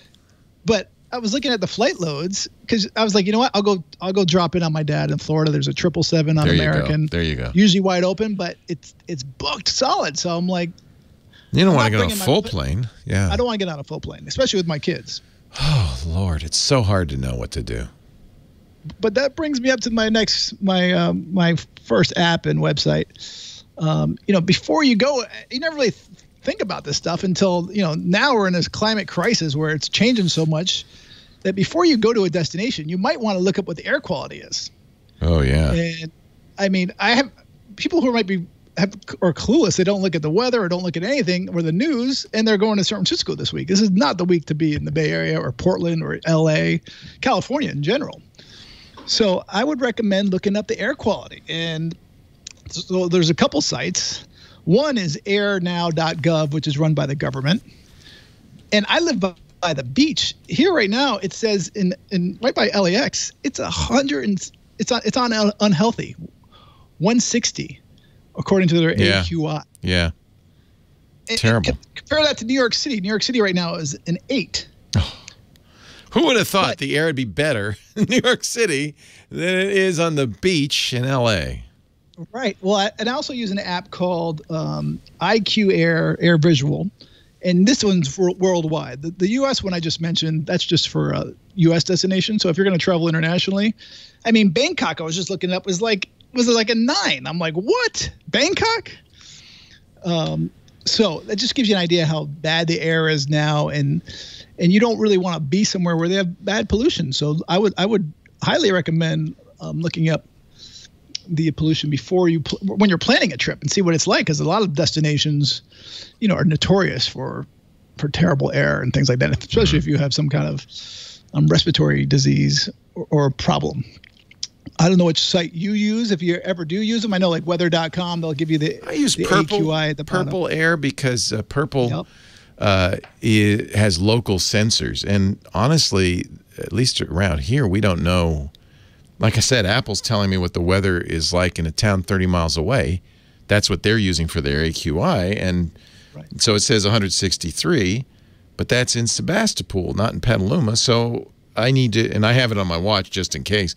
But so when I go to Purple Air, I can check the sensor from the elementary school down the block. And do you think that's accurate? Because I was looking at Purple Air, and they're just so different. All these different sites, they're not matched evenly. I mean, I think know their purple sensors is are not hyper local, so that's what I care about. In fact, I ordered a purple sensor for the house because that's what I'm really going to do is just say, well, because I want to know what it is right outside my window. Right. And before I open I want to know whether I can open the windows. So right now, according to Purple Air, it's about 100. It's about the same, actually. It's about 176 in Petaluma. It varies, but I can see all the local sensors. And they range from 211 downtown to 275, which is the one nearest us. I didn't realize it goes all the way up to 500. Yeah. I've never seen 500, but according to Kim Schaffer, she saw. What did you say, Kim? 300? I think she saw 400. She said it was over 400 in Marin this week. Yeah. It's when you see that dark red, then you go, I guess I'll stay in. Well, I actually contacted Nest this morning, Google Nest, and they actually did a great job on Twitter. You call the number and they say we're not in the office. So contact us via Twitter or DM on Facebook. And sure enough, within a few minutes they responded, and I was asking them, what's the best way to keep the bad air out, and they just said, run your fan, run the fan function, and that's what we're doing. It all kind of depends a lot on your HVAC, how much fresh air is brought in and mixed in, right, and what kind of filtering you have on it. And it's all very complicated, and I don't think most people know. I don't know what level of HERV filtering I've got on my HVAC. Well, that's what they asked me. They asked me which kind of HVAC do I have, and I'm like, there's like 5 different types. Yeah. So then after I told him, he's like, just run it on the fan. So. Yeah. So there's a minimum efficiency reporting value, MERV, which is the rating for your filtration in your HVAC. But do you know what your MERV is? I don't. You can get better filters. You can get HEPA filters, which have a better MERV rating. But then it's also a question of how much fresh air is ducted in. It's all complicated, isn't it? And so, to bring it back to travel, you're right. That's probably an interesting point, is don't fly somewhere where the air isn't better, because you're stuck there. For sure. Don't come. Let me put it this way. Don't come to San Francisco right now. Yeah, you don't. I'd stay away from the whole West Coast if I were you. And I was looking at places where we can go without quarantining for 2 weeks. Where can you go? So that's another problem. That's the big thing with travel right now. A lot of people are not traveling because they don't want to quarantine. You have to stay in the U.S. pretty much, don't you? No, different states are different. Can you go outside the U.S. anywhere? I'm sorry? Can you go? Can you, as an American, go somewhere outside the U.S. without quarantining? Sure. I think there's no. You're going to have to quarantine pretty much everywhere. Turkey, you don't have to. Croatia, you didn't. I'm not sure I'd want to go somewhere where they're not quarantining. Well, you have to take tests. You have to do the PCR test. Usually within the last 72 hours, you have to show that you have not. That's fair. But some places require the quarantine anyway. But one place, actually, United Airlines has a site they just came out with, I think it was this week, where they show you a map of the United States. You click whatever state you're thinking about going to, and it will tell you what the rules are for each state. So you could fly to a state, and they would say, when you get off the plane, okay, now you got to go stay in a hotel for 2 weeks? That could happen? Only Hawaii really does. Hawaii's the only one. Okay. But a lot of them are, they tell you, like New York City or New York. When you land in New York, you have to fill out a form, and they will follow up on you. I've had friends where they will actually call and find out if you're there, or just show up, and they'll find you. But Hawaii is the strictest out of them all right now. So apparently you can drive, if you're an American in the lower 48, and you want to go to Alaska, Canada will let you drive through, but you can only stop for gas. You got to keep on going. Well, that's because they were people were keep on moving. They were violating it. I just put in the chat room the link to United Airlines to the map, so you can see all the different places that they have. It's fascinating, isn't it? Which is good information right now. Because when do you think this is good? When do you think? No one knows, right? But when do you think? I want to go on a cruise again. I know the cruise lines are starting up. It's not going to happen until the spring. In Europe you can do some, but in the U.S. for sure it's not going to happen. And what will it be like on one of those boats? Will I have to stay in my room? No. No one wants to do it. No one's going to spend money to do stuff like that. They'll test me getting on. It's going to be rapid testing. They need to have rapid, accurate testing. and they're going to do it often. So I think on cruise ships, when you get on, when you get off at different ports. So they're going to stick something up your nose every 15 minutes? No, it what? might be saliva-based, I think. Spit here. Okay. We'll see. I mean, Dubai right now actually has it. I have it written down. They just started using dogs that can sniff if you have COVID. Oh, I don't think so. I don't know how it happens, but they that Dubai seems like International Airport wishful becomes the first to thinking. deploy coronavirus We've got sniffing COVID dogs. They say it's a 92% accuracy rate. Wow. Dubai had a big outbreak, I remember, but maybe the things are better there.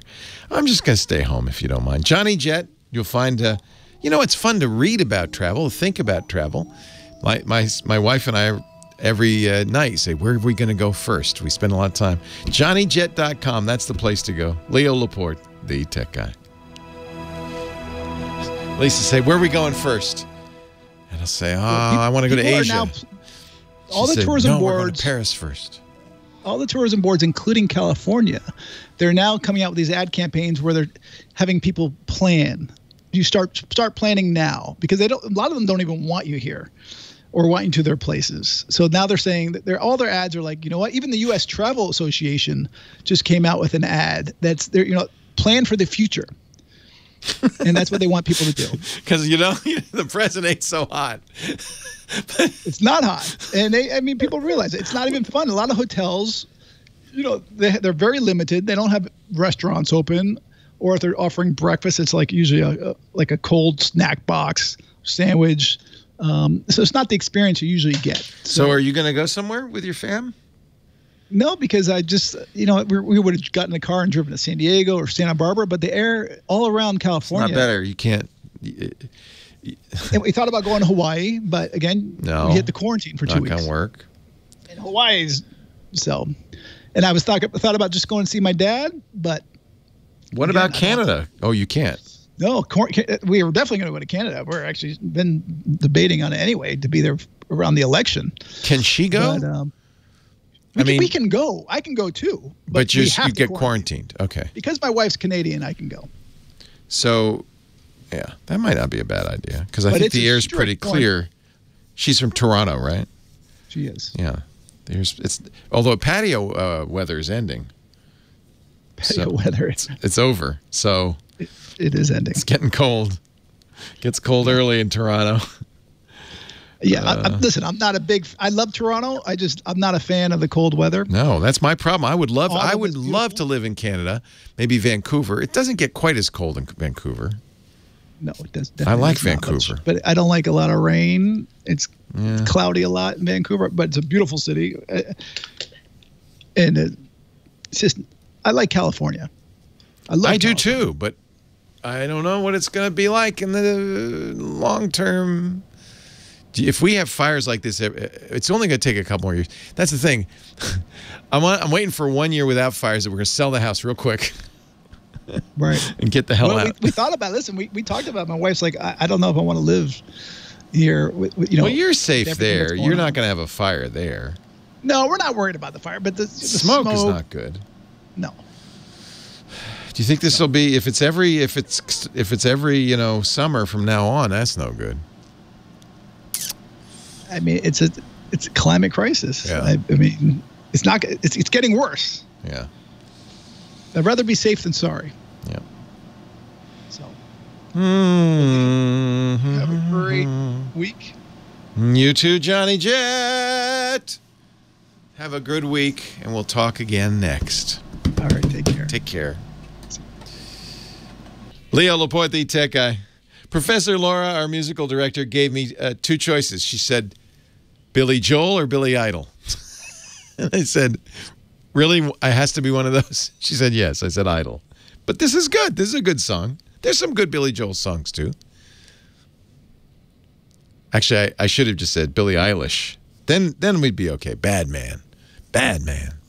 8888 Ask Leo.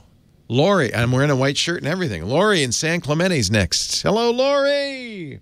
Hi. Oh, great. Thanks for taking my call. Thanks for hanging on. Welcome. Oh, you're welcome. So I just need a basic laptop. I'm going to be searching the web, sending emails. I might, working on Word. I might take some classes. I may work from home for work, but I could get a computer from work too. Right. I don't know if I'll be doing that. If I do work from work, it would be accessing cloud-based database, cloud-based document management databases. Okay. Do you do that in the browser, or do you have to have special software to do that? I would be connecting to somebody else's cloud, like Relativity or some type of program. Okay. So, but you would have to run that program locally. Is that right? Yes. Okay. So that means you have to have a Windows machine for work.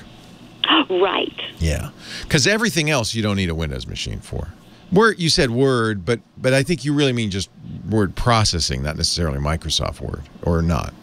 Well, I kind of wanted Microsoft Office, you know, the Word and... There's a web-based, actually very good, I think. Microsoft does a good job with their web-based version of Office.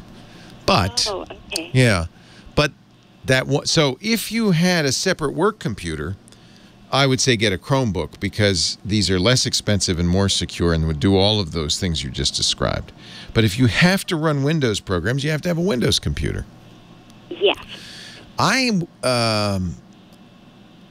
think there are really a handful of names to consider. HP is, of course, one of the biggest names. Dell, Lenovo. All three of those would be fine. I have a Dell XPS 13, very happy with it. I have heard Dell's having some quality control issues, but, you know, they stand by the computer, so if there's something wrong with it, you can get it replaced. I think HP makes very nice, thin, light laptops with excellent battery life. I think they're very good.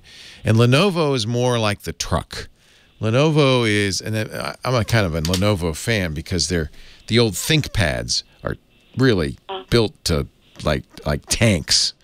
So it's kind of the personality of the computer is slightly different. HP is more elegant.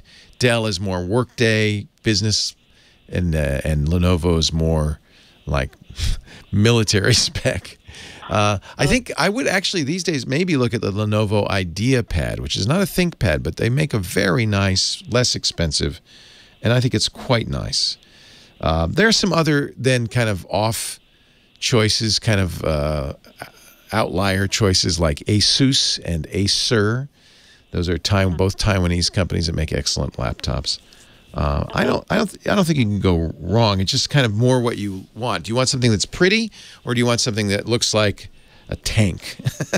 Yes, no, that's true. The different versions of it, because there are just so many, like HP. I mean, well, there are lots of versions. So with the HP, I think, again, if you look at the HPs, here's the thing to keep in mind: almost all these brands have both a business kind of high-end line, a professional, maybe for want of a better word, line, and a consumer line. The consumer line's cheaper, and usually that means, in fact, always that means cheaper components, less reliable, less tough.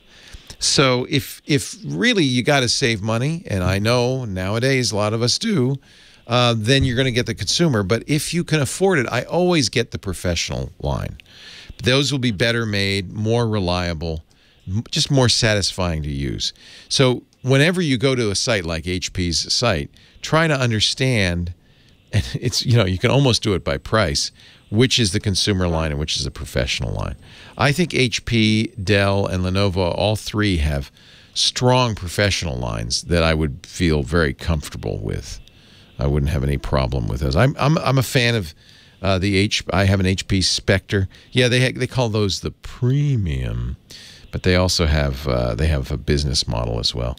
It really comes down to how much you want to spend. I think the HP Spectre line is among the most beautiful laptops with the best battery life out there. So, but they're a little more pricey, right? Do you have a budget? I'm not quite. Yeah, I haven't really quite decided. That was going to be my next question to you. Yeah. So would be? I'm looking at a Spectre, for instance, the X360, beautiful.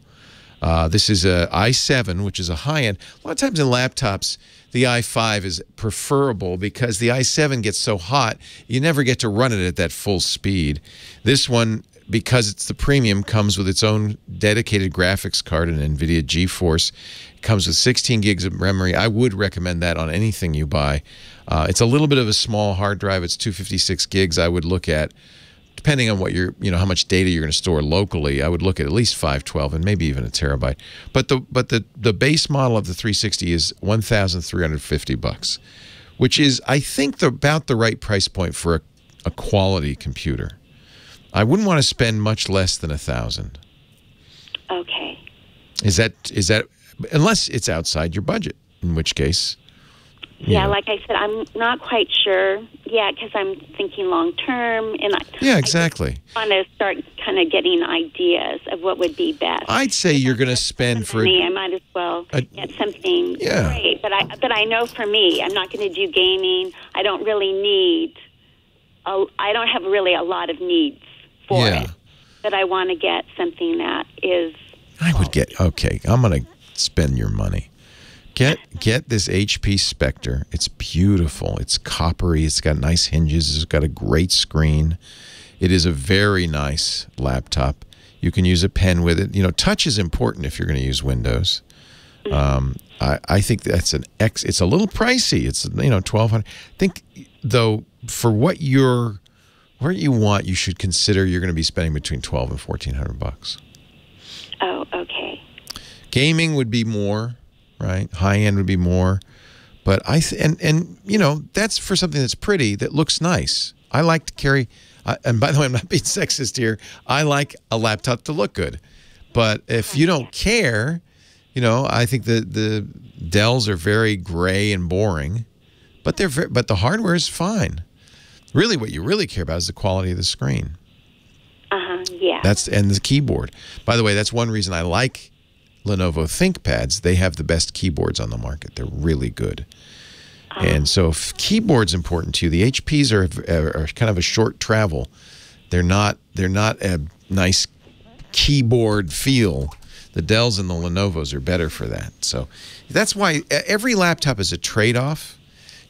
Some things you give on one for, to get something on the other, and the trade-offs have to match your. I'm thinking you probably want a good keyboard, right? Yes. Yeah.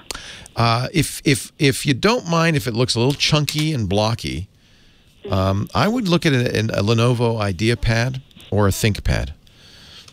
Okay. Those are excellent. You can kind of choose the price because they range depending on what you put in them. They're very customizable. They're the most customizable. And ThinkPads are kind of ugly. They're kind of ugly. But they're ugly in a good way. They're ugly like a good old hound dog that does the job. Ugly. They're not styling. I have a bunch of black, carbon fiber body, Lenovo ThinkPads, and they just go and they go and they go. They're very, very reliable. And then how about for the screen? Just something that's really easy. So I think good quality. Don't get a 4K screen because that's going to kill battery life, and you're not watching 4K movies on it.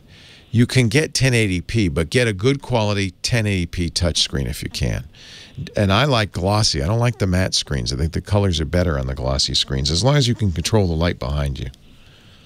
Oh, okay. And as of the 3 HP, Dell, Lenovo, is there... All three have excellent screens. What you'll see when you go there to configure it is you'll have a choice. And you could say, I want the high-end screen, I want the low-end screen. Get a touch screen. I think that's important nowadays, but you don't need the 4K. Oh, okay. And then also a router for just like home use. I live in a condo, so it doesn't need to be... if you just want a single standalone router, the Asus, ASUS routers are excellent. Oh, okay. Leo Laporte, the tech guy. We took you shopping. You did? Yeah, we took you shopping. Great. Yeah. Oh, that's perfect. Yeah. Okay. It's hard, it's tough because it's overwhelming. There's a lot of information out there. The thing you're going to want 16 gigs of RAM. Don't get less, okay? You don't need more, but 16. You want an SSD for the hard drive, and ideally you want an NVMe SSD. A lot of letters. Oh, those are the NVMe is the interface, and an M.2 NVMe is the fastest SSD. Although, if it's a lot more, then you can get a regular SSD. But the SSD is critical. That's a big deal for speed. If you're getting a decent laptop, you'll be good. And then screen is, you're going to have to. A lot of times with these, let me just look at the IdeaPad here real quickly. A lot of times with these, you have to get the 4K to get touch, which kind of frustrates me. Because the problem with 4K, it's a lot of dots, which you probably don't need, and it kills battery life. Oh. So let me look here. Oh, yeah, don't get the IdeaPad 100. That's too cheap. You're going to get a higher end, like a 700 series IdeaPad. Here we go. High performance, easy portability. This is a little bit more down their consumer line, but I think they're really nice laptops. They have good keyboards. IdeaPad, 15 inches. Oh, that's the other thing. How big do you want it? So the screen sizes, the average is typical is 14 inches, but you can get smaller and you can get bigger. I would say 14 is what you want. Okay, 14 inches. Yeah. But if you're doing a lot of spreadsheet work or something where you need a lot of screen, one thing you could always do is get an external monitor that you leave at home. Yes. And then that would give you, so then you can get something a little lighter and slimmer, but when you're at home, you know, you can get a bigger view. So you do a lot of spreadsheets? Well, I look at a lot of documents, so I like having the... Yeah. So, but the good news is an external monitor is just a few $100. They're not expensive. Oh. Okay. And all of these will drive an external monitor, no problem. Oh, okay. And even though it says like IdeaPad, ThinkPad, that's just the same as a PC. I mean, they're all PCs. They're brand names, but they tell you something, just like Buick versus, you know, like a LeSabre versus a Regal. They tell you something about that. So the ThinkPads are the tough guys, business, very focused on business, but they're high end. I think the ThinkPads are, if you can afford a ThinkPad, that's what I would get. Step down, less expensive, maybe not quite as high quality, but still very good are the IdeaPads. And the new Slim 7, which is about $1,200, is very nice. Very nice. I would say it has all of the things that you would want. Well, okay, but if you want 16 gigs, it's $1,200. It's an i7. You know, you don't really need that. 14-inch 1080p screen, nice screen. 16 gigs of RAM, 1 terabyte solid-state drive, a GeForce card, so it's got good graphics. So that's the IdeaPad Slim 7. I think that's a very nice one, and it's $1,209 right now. Oh, okay. That's kind of where you're at, kind of, I would say. Okay. And then because it's been a long time since I've had a computer at home, do they come with Microsoft Office and Windows installed? They come with Windows, not with Office. Oh, so Office now is a subscription. The good news about Office is if you get the Office personal subscription, it's $70 a year. It's cheap. Oh, okay. And you get a terabyte of OneDrive storage for that, cloud storage. So I think that's a pretty good deal. And they'll give you a card that gives you a limited trial. Sometimes it's 3 months, sometimes it's a year, depending on the manufacturer. But it's $7 a month. I think that's well worth it. If you say you're going to use Office, do you use Excel? Sometimes. I'm mostly Word. Mostly Word. Yeah. Okay. Oh, well, great. No, thank you so much. I really Oh, my pleasure, Lori. Have fun. Okay, thank you. You too. You get to work from home. Isn't that wonderful? Yes, it is. Oh, man. Well, the good news is you save money on clothing. My wife just wears tops. She doesn't care. Yes. She wears stretch pants and tops. You know, be comfortable. Yes. All right, Lori. And I hope, have a great rest of the day. You too. Thank you. Thank you. Take care. Bye-bye. Bye-bye. Well, hey. How are you today? Leo Laporte here, the tech guy.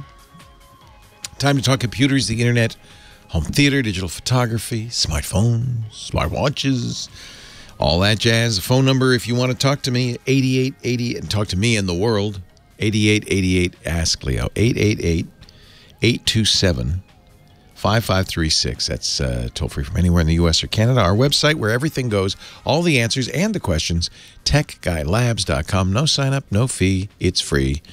Techguylabs.com. That's a good thing to remember. That's all you need to remember, really. Everything else is there. Good article in PC Magazine this week. As if there's a magazine. I don't think there's a magazine, but online anyway. PC Mag, I guess we call it now. A good article in PC Mag by Sasha Segan, who is really good at this kind of thing. Every year they do testing. In fact, they drive all over the country to test mobile networks. They literally go to 26 cities with their smartphones in hand and test them. This year, of course, they're testing the latest mobile network, 5G, the latest technology, 5th generation. The problem with 5G is it's a marketing term. It doesn't really mean a whole lot technically. It implies that but it doesn't have to be that they're using new technologies at the 600 megahertz range and in the millimeter wave range. That's the two different kinds, the low band and the high band. AT&T uses a kind of 5G that isn't really 5G, called 5GE, which is really enhanced 4G. But here's the thing. And in order to do this, of course, you have to have the latest phones that support 5G. Most phones don't. Most of the phones you buy from now on will. But 5G doesn't make a whole lot of difference for anybody. And in fact, in some cases, AT&T, the 5G is actually slower than their 4G. If you want speed and you can find a little corner of New York City or one of the few cities where it's available, you can get very fast 5G service on Verizon. Very fast. As fast as 2 gigabit. That's and that's faster than your home, probably, right? But the problem is you have to be in a very specific area. It's very limited. And it's marketing. Because remember all the ads we saw on the NFL last year about how Verizon 5G was going to be in all the football stadiums? Well, you can't go. I mean, okay, but it didn't even cover the whole football stadium. It was at a corner in one part of the football stadium because this technology Verizon is using, millimeter wave, doesn't travel well at all, and it will be stopped by anything. A light mist, and it stops working. It's so high frequency that it really is, a very limited availability. Now, T-Mobile's using this low band, 600 megahertz, but it's not faster. So I guess the reason I bring this up, and it's worth reading, PCMag.com, no paywall. The reason I bring it up is and this is their conclusion too, there is no reason to rush out and get a new phone with 5G in it. There's just no benefit to it at all. Now, this probably is similar to what happened with LTE 4G when it first came out. It took a while. And maybe 5G will... But I think there's some technical hurdles that really mean 5G isn't going to be like, oh, you got to have it. For a long time, if at all. So if you're curious, really a good write-up. They went everywhere, checked everything, 26 cities. And by the way, if you're not in a city, forget about it. We may never get 5G in my small town. Our 5G results, Sasha writes, were disappointing all around on every carrier. On every carrier. AT&T 5G right now appears to be essentially worthless. T-Mobile 5G can be a big boost over 4G, but its speeds are only what we'd expect from a good 4G network. It isn't a new experience. Verizon's 5G is often mind-blowing, but very difficult to find. Bottom line. That's the bottom line. Now you know. Don't run out and buy a new phone just because you want 5G. I don't think that's ever going to be. I think it's, marketing. Marketing. Let's go to Tulare. Amy Rose is on the line. Hi, Amy Rose. Hello, Mr. Leo. How are you? I'm great. How are you? Magical. Absolutely magical. Thank you, sir. Good. What can I do for you? So, I am a teacher, second grade teacher. We have been... Thank you. Thank you. Thank you. No, you're at the age where you're teaching kids to read, aren't you? Yes, sir. That's Yes, such an important job. Thank you, Amy Rose. I know it's tough trying. right now. I know. Yeah. It's very trying. It is. My question is, though, we're designed to go back to school. They make us go back into the classroom. There's about 40 teachers on campus, aides and such. We've been dropped. Our Zoom calls are dropped consistently. You have to go to the school to do the Zoom calls? Yes, sir. Okay. The problem is we keep getting dropped. So You'd probably have a better result if you stayed home. You know that, right? Oh, most definitely. Yeah, but, okay. Some people didn't do the right thing at the last time. It's the rules. It's just the rules. I understand. Yep. Yeah. Every school district has to figure it out, and I have huge respect for all the teachers and the administrators. This is a very tough time. Well, and you're darned if you do and you're darned if you don't. That's right. So, and the parents probably are driving you nuts right now. Oh, well, some of those too. My problem is that we kept getting dropped. So they had a third party come in and talk to the classrooms that were being dropped. We all have our own independent Wi-Fi source, or hub in our classrooms up high on the ceilings. Good. The gentleman came in and said, you all need to remove your cordless phones. That's what's interfering and dropping your calls, your Zoom calls. I did research. I looked online. The last article I can find that has any remote connection to that is 2011. Yeah, no, I don't think so. No. You don't, I guess if you really wanted to, you could put your phone in Wi-Fi mode or, airplane mode, or, this might help. Turn off Wi-Fi on your phones. Well, some of us are using it as a hotspot, but that's not, he's telling us our cordless phones. Oh, the cordless phones, not the cell phones. No, sir. Oh, yeah, the cordless phones. Okay, yeah, that could be. It depends on the phone. It depends on the frequencies. Some cordless phones operate at the same frequencies and could be interfering. That's true. Right, because I looked it up, and you know more than I do, but one of them was 2.4. Yeah, that would interfere. So some cordless phones are at 900 megahertz. That wouldn't. But those that are 2.4 would. Okay. So he's right. Okay. That's what I'm trying to find. But when we had phones for good 5. I've been teaching for 22 years, and I've had mine for at least 12 years. Yeah. And we have a class, 25 kids in our classroom, plus a teacher, all on Chromebooks, all working diligently. And there's been no problems with dropping. So maybe there are other problems. Because it's just you and Zoom, right? Correct. One person on Zoom. Yeah. It's good that the school district brought in a consultant. Yes. It is the case that the cordless phones could be problematic, but it sounds like from what you just said, there may be other problems as well. Correct. I just want to be able to... I'm the tech lead on our campus, so I see. Come to me, and they're trying, and we have meetings for the tech leads, and I just want to have all my ducks in a row. Amy Rose is the expert, so. No, not sure.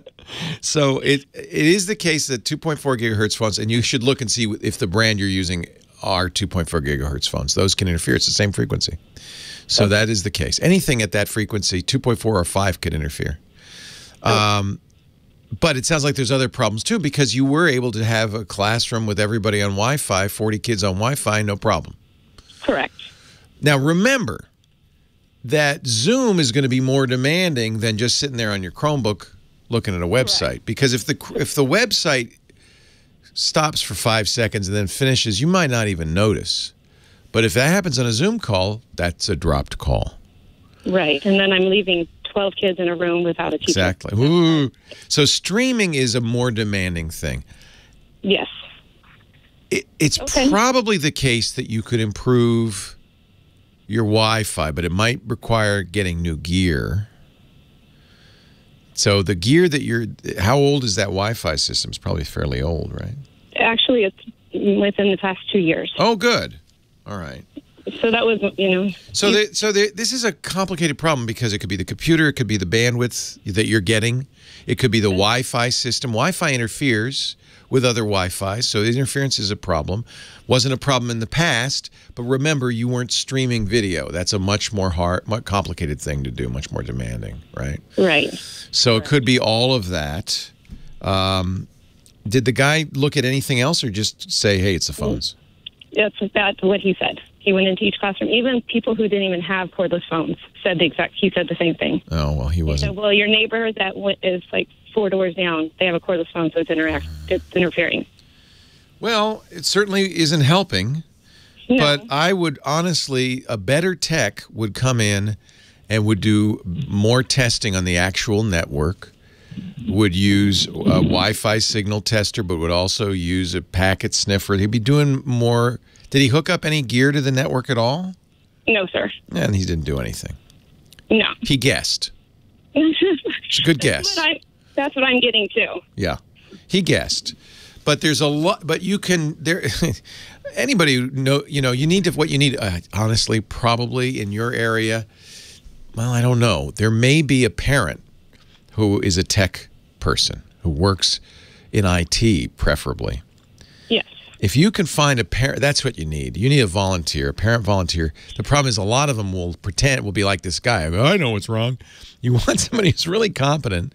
He works ideally it'd be a networking IT guy who works with networking because he'll have the gear and the knowledge to really go in there with a signal meter, look at what's going on, to check the Ethernet to each room. He could tell you exactly what it is instead of guessing. Perfect. That's kind of. I know a person just like that. Oh, good. So that's even better. I'd bring in a smart parent. By the way, that's what's happening in most schools. Perfect. Right? You find a volunteer, somebody in your area who knows what he's doing. There's tech companies in your area, right? Yes, sir. Yeah. Find somebody like that. Or maybe somebody, I don't know, maybe there's some military installation nearby. There's got to be somebody who really knows what they're doing who can help you. Because I think there's another problem. I think you nailed it. And I don't think the cordless phones are certainly potentially a problem. And I would try it and see if it fixes things. They're not the cell phones are different. The cordless phones, though, yeah, I misunderstood. Those could be a problem, yeah. Perfect. Oh, and by the way, yeah? if you have Zoom's ear, can you tell them that we need clickable links in the chat for kids on Chromebooks? Yes, of course you do. On Chromebooks. We need that. Of course you do, so you can send a link and they can click on it. Of course you do. And they don't do that. Zoom. You should look at Blue Jeans, which is really designed for teaching. Oh, I've never heard of that one. Yeah, there are other, is it Big Blue Button or Blue Jeans? I'm trying to remember. Our friend Chris Marquardt uses it on his Photo Sensei site.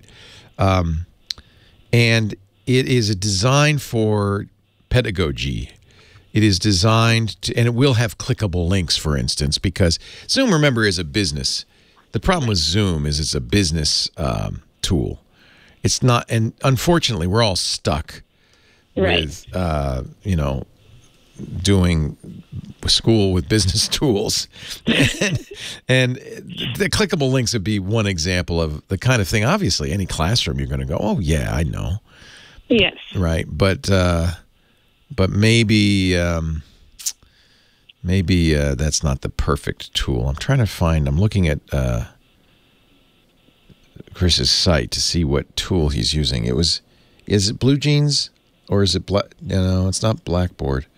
Verizon bought Blue Jeans.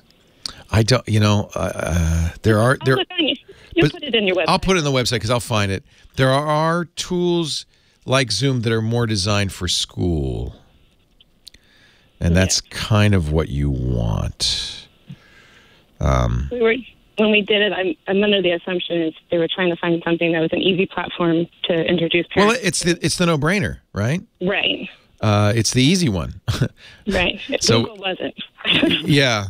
Meeting isn't probably right either. Teams isn't right. They're all business focused. You want something that's focused for the classroom, I think. Yes, sir. So that's what I would go with. I'm just looking on Chris's site to see if I can. BigBlueButton.org. Big Blue Button. All right. Well, Could you change if you were the tech lead and you said, "Hey, let's try this"? No, you can't change it. The district decides that, probably, right? Yes, sir. Oh well. It is, but if this continues, then we have another one. Another. You know what, Amy Rose? You are doing God's work. You are teaching children how to read, how to be in the world, how to learn, how to enjoy life. You are doing the most important job that can be done. And you're educating us, so thank you. I wish I could support you more, but I'm just so grateful to what you're doing. Thank you. Well, thank you very much. Have a magnificent day. You too, Amy Rose. Thank you. I see that bumper sticker. If you can read, thank a teacher. You remember the teacher who taught you to read? You remember the first time you could look at a book and read? That's a big deal. Leo Laporte, the tech guy. Leo Laporte, the tech guy. 8888 Ask Leo. That's the phone number. If you got a question, a comment, a suggestion, I would love to hear from you. 8888 Ask Leo. BigBlueButton.org is a web conferencing system designed for online learning. Period. That's what it says. And so I think Zoom is like, well, everybody uses Zoom because everybody uses Zoom. It's like Windows. Everybody uses Windows because everybody uses Windows. Is it the best? No. But it is what everybody uses. So I think that's what happened. More of your calls coming up in just a sec.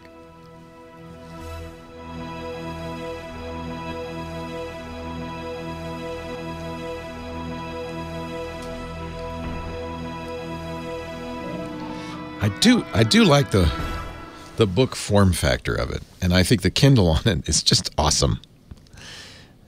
Oops, I gotta straighten this up. And you do have to learn a new way of thinking about things, but so I'm learning some of the things. I find I still get stalls sometimes for some reason. I'm not sure why, where nothing responds. Yeah, I understand that.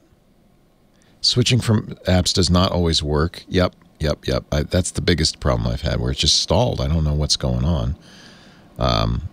Eventually I figure, I get it going. There's some, obviously I want to see more programs designed to use this because, for instance, this would be a great crossword puzzle program if it would work right. But, it kind of doesn't. It's so close, though. This also happens. But this happens with everything. I don't know, I have a stuck accelerometer or something.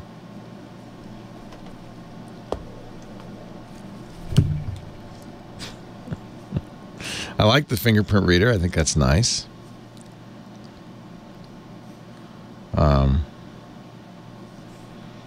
It's a very, very, very expensive book reader. I think it's going to absolutely get better once. I think there'll be a few software updates that'll help. I got to move this back here.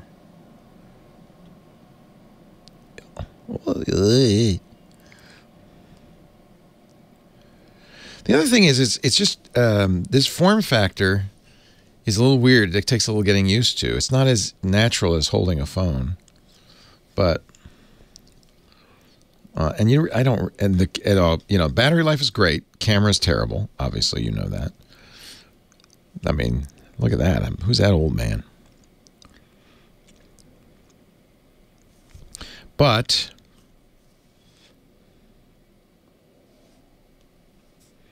so now if I flip this around, There. Now it's a camera. So because there's only one camera, but that's all right. Whoops. I mean, it's at least, whoops, it's at least smart enough to do that.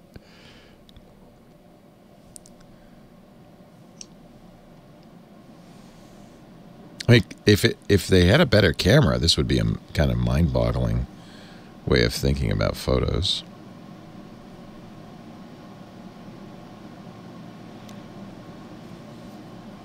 Yeah, it's gonna be my full-time phone for a while.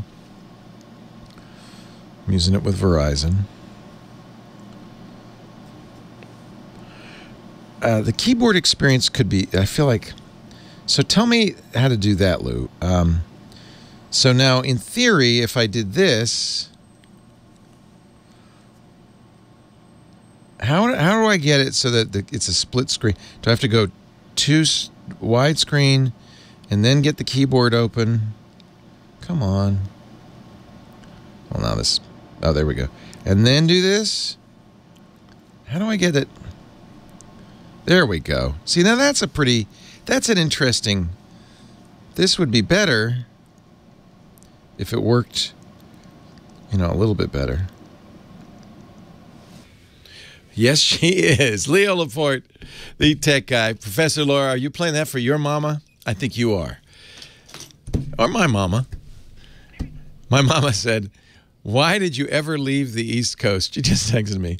She said, "Can you breathe? Why did you ever leave the East Coast?" Mom, I left the East Coast 50 years ago.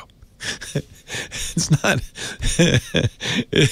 I didn't know what was going to happen in 2020. I really didn't. Back in 1970, had no idea.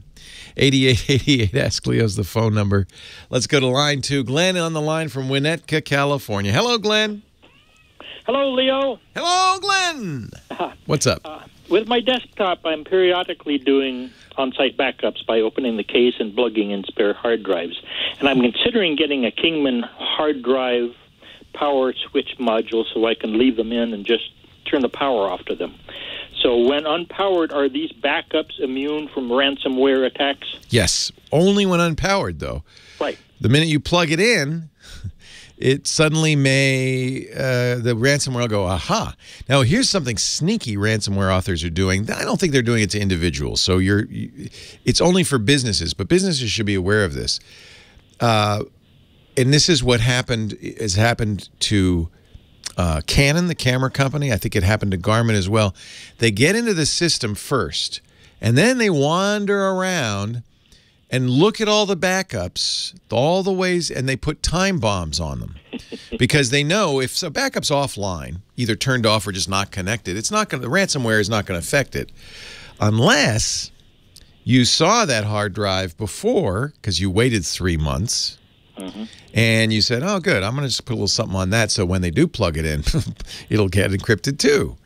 So that's why, but generally the rule of thumb is an offline backup, whether it's disconnected or in your case powered down, is not vulnerable. Yeah. The minute you turn it on, all bets are off. So if you had ransomware, the thing's turned off, you go, oh no, don't immediately turn it on. But now what you want to do is clean up the ransomware, and then you can turn it on and say, good, I got everything. Yeah. That makes sense, right? Oh, yeah. Yeah. I sure wish there was a way to block access to admin mode via a manual switch on my computer. Wouldn't that be nice? Well, then it shouldn't be that hard for them to do. Well, I mean, they have a software way of doing it, which is you use a limited user all the time, and if you ever need to be an admin, you have to type the password in. Well, yeah, and I do that, but I thought there were suspected backdoors to that even with... Well, there are. It's called, those attacks are called privilege escalation attacks. And the idea is the reason you would be a limited user is because whatever malware is on your machine can only do what you as a limited user could do. So if you can't install software or access the hard drive in special places and so forth, it's limited. And so there's a lot of, Microsoft with its UAC kind of means you can run as an administrator, but if anything administrator-like needs to be done, you'll get a pop-up that says, hey, look, It doesn't make you enter the password anymore, but it says, hey, look, we need to be administrator here. Is that okay with you? They think that's sufficient, as long as you pay attention. The problem is most people just go, yeah. I'm trying to get something done here. Don't bother me. But that's what UAC is for, is so you can run as an administrator and be warned when something an administrator would want to do is being done. But there's other ways to do it. On the Macintosh, you have to get permission to access folders. It'll say, hey, this program wants to access your document folder. Is that okay? I think Microsoft will start implementing that as well, which I think is good. The idea is be speed bumps, slow it down, because right now ransomware gets on your system and goes, party, and it gets all over the place. One thing I would look at, an alternative to the Kingman, is you can also buy for desktop computers, and I used to use these little ejector bays that you could put a drive in, it's connected, and then when you've done the copy, you eject it. Well, I used to have them on my last computer. Oh, okay. But this crummy little fan that's supposedly going to cool my hard drive while I'm doing a major data. It's like, wait a minute, I got these great fans, and probably that's the hardest thing you're going to do on Yeah. This is honestly why cloud backup is such a good idea for most people, because it's slow, because it's limited by your bandwidth, right? And it doesn't want to take up all your bandwidth, so it's going to trickle it up there. But it's always doing it. It's always backing it up. And a good solution, like our sponsor, but there are other ones too, that does snapshots, then you're a little bit more safe from ransomware, because you can always roll back in time. So there are, this is clearly an issue. In fact, you would assume that Garmin and Canon would have IT people competent enough to protect them from ransomware. Apparently not. Yeah. Apparently not. So it's a problem. And as the good news is, the money is in attacking businesses, not individuals. Yeah. Individuals, those are kind of mass attacks, and they're easier to thwart. They're not going to be as aggressive. But boy, if you're a business, I'd be terrified. Well, I have a business. I'd be terrified right now, because I ask my IT guy that every time I see him. Are we okay? Yeah. Are you doing stuff to protect us? And a lot of that involves preventing malware from coming in through email. That's the most common vector by a long shot. Well, I wish I could have something that was as dumb as Chromebook, unless I push the button on my... I know, wouldn't that be cool? And then why the heck can't they do that? That's a great question. More sophisticated operating systems, Linux I'm thinking of, do have those kinds of features where you can, you really can't do anything. It's not a hardware switch. You enter a password. But I guess a hardware switch, how would that work? That's an interesting. Now you got me thinking. That might be a real opportunity. I think you should go out and make it happen. Glenn, startup time, Glenn. That's why I'm listening to you. I don't have a clue. Well, you sound like you know what you're doing. Hey, it's a pleasure talking to you. Stay safe. Thank you. All right. Thank you, take care. Bye-bye. Yeah, KVM switch maybe. I don't know. How could you make it so that it's really hard for malware? See, if it's a switch, malware can't flip a switch. It's really hard for malware to get the privileges it would need to, password's one thing, but he's right. I mean, his premise is if it's software, something can get around it, potentially. Hardware, no. Good. It's a good idea. It's a really interesting idea.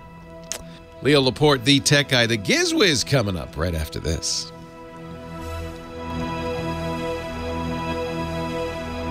Oh, yeah, you could do that. That's a good one.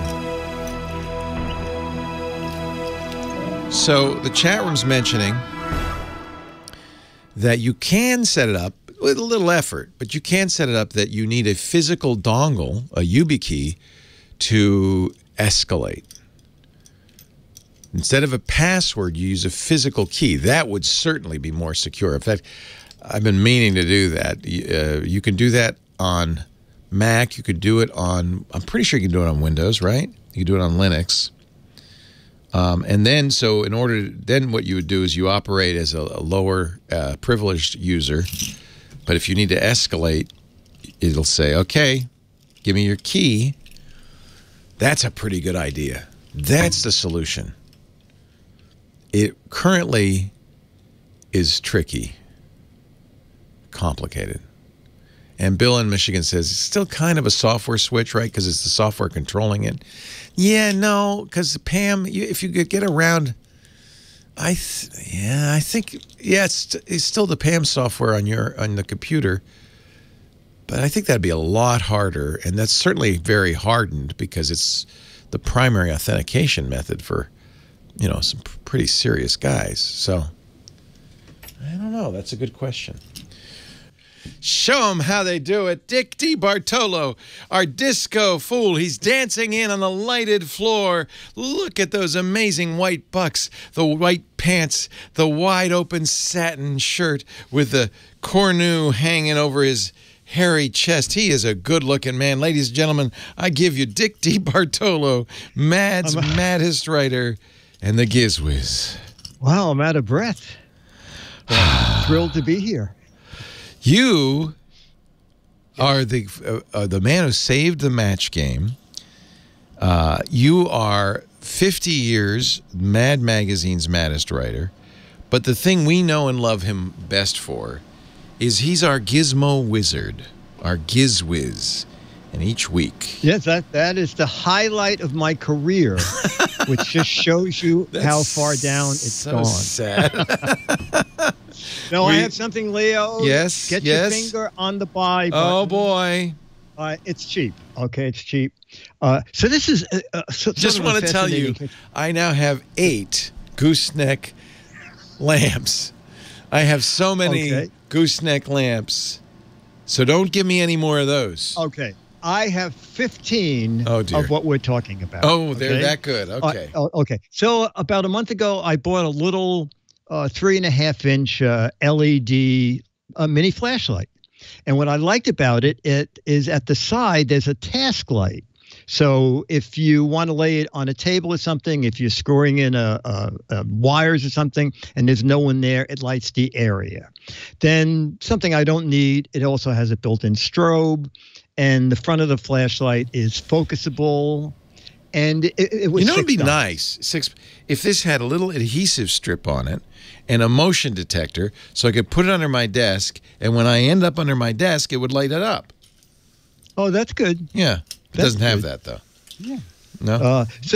Anyway, then I got an email deal of the day. Deal of the day. Flashlight. Yes. For $3.50. Practically half off. Yeah, $1.50 shipping, except free shipping if you buy 3. So I bought 3. Okay. Yes, of course. And then I did it on the Gizwiz, and then Becky said, "Wait a minute, I just bought 4 for $12." So I thought, well, let me see if they're the same thing. So I bought those. Oh no. And then Amazon sent me an email. We have flashlights you might like, 6 for $18. Oh. So I bought those. Oh, my God. Well, Leo, the fascinating thing is they're all slightly different. Even though in pictures and in size, they all look exactly the same. The one that was $3.50, the built-inside task light is 30% bigger. So it gives off a bit more light. And it also has a little lanyard, and it also comes in a little plastic case. And I bought 6 of those for stocking stuffers. They're really great. And 500 milliamp rechargeable battery inside. Oh. And so it's a rechargeable.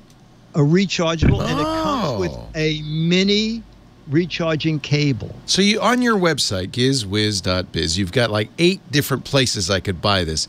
What's the best deal? Well, the best deal is one that is not an affiliate link, but I always put what I think is the best buy up. I think the deal of the day, and I just bought 3 more an hour ago just to make sure they were still available. It comes to $3.50 each. It has a lanyard. It has the biggest side task light.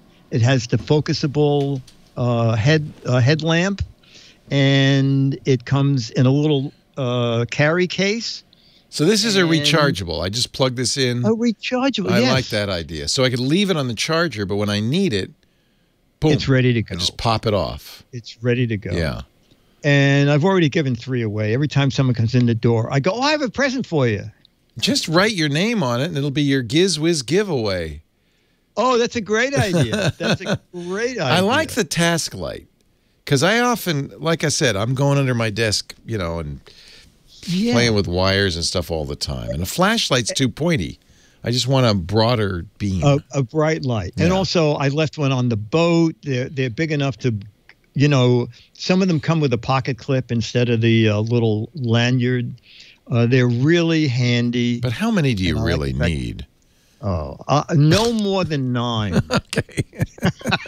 So 15 was to give 6 away. I need one. I lose things and misplace them often. So I am better off when I have a flashlight almost on every end table. Yeah. So that if I don't see it, I turn around and, there's another one there. Oh, there's another one there. And then I have a giant flashlight to find those flashlights in the dark. What's the self-defense setting? The self-defense It says also features a strobe signal self-defense setting. Oh, well, what they consider the defense thing is just to let the strobe light go on.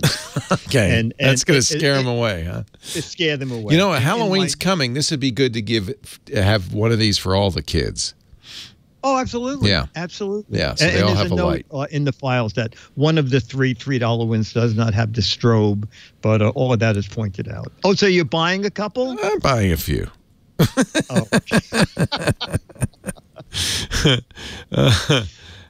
You don't get more discounts. So the lowest is $3.49.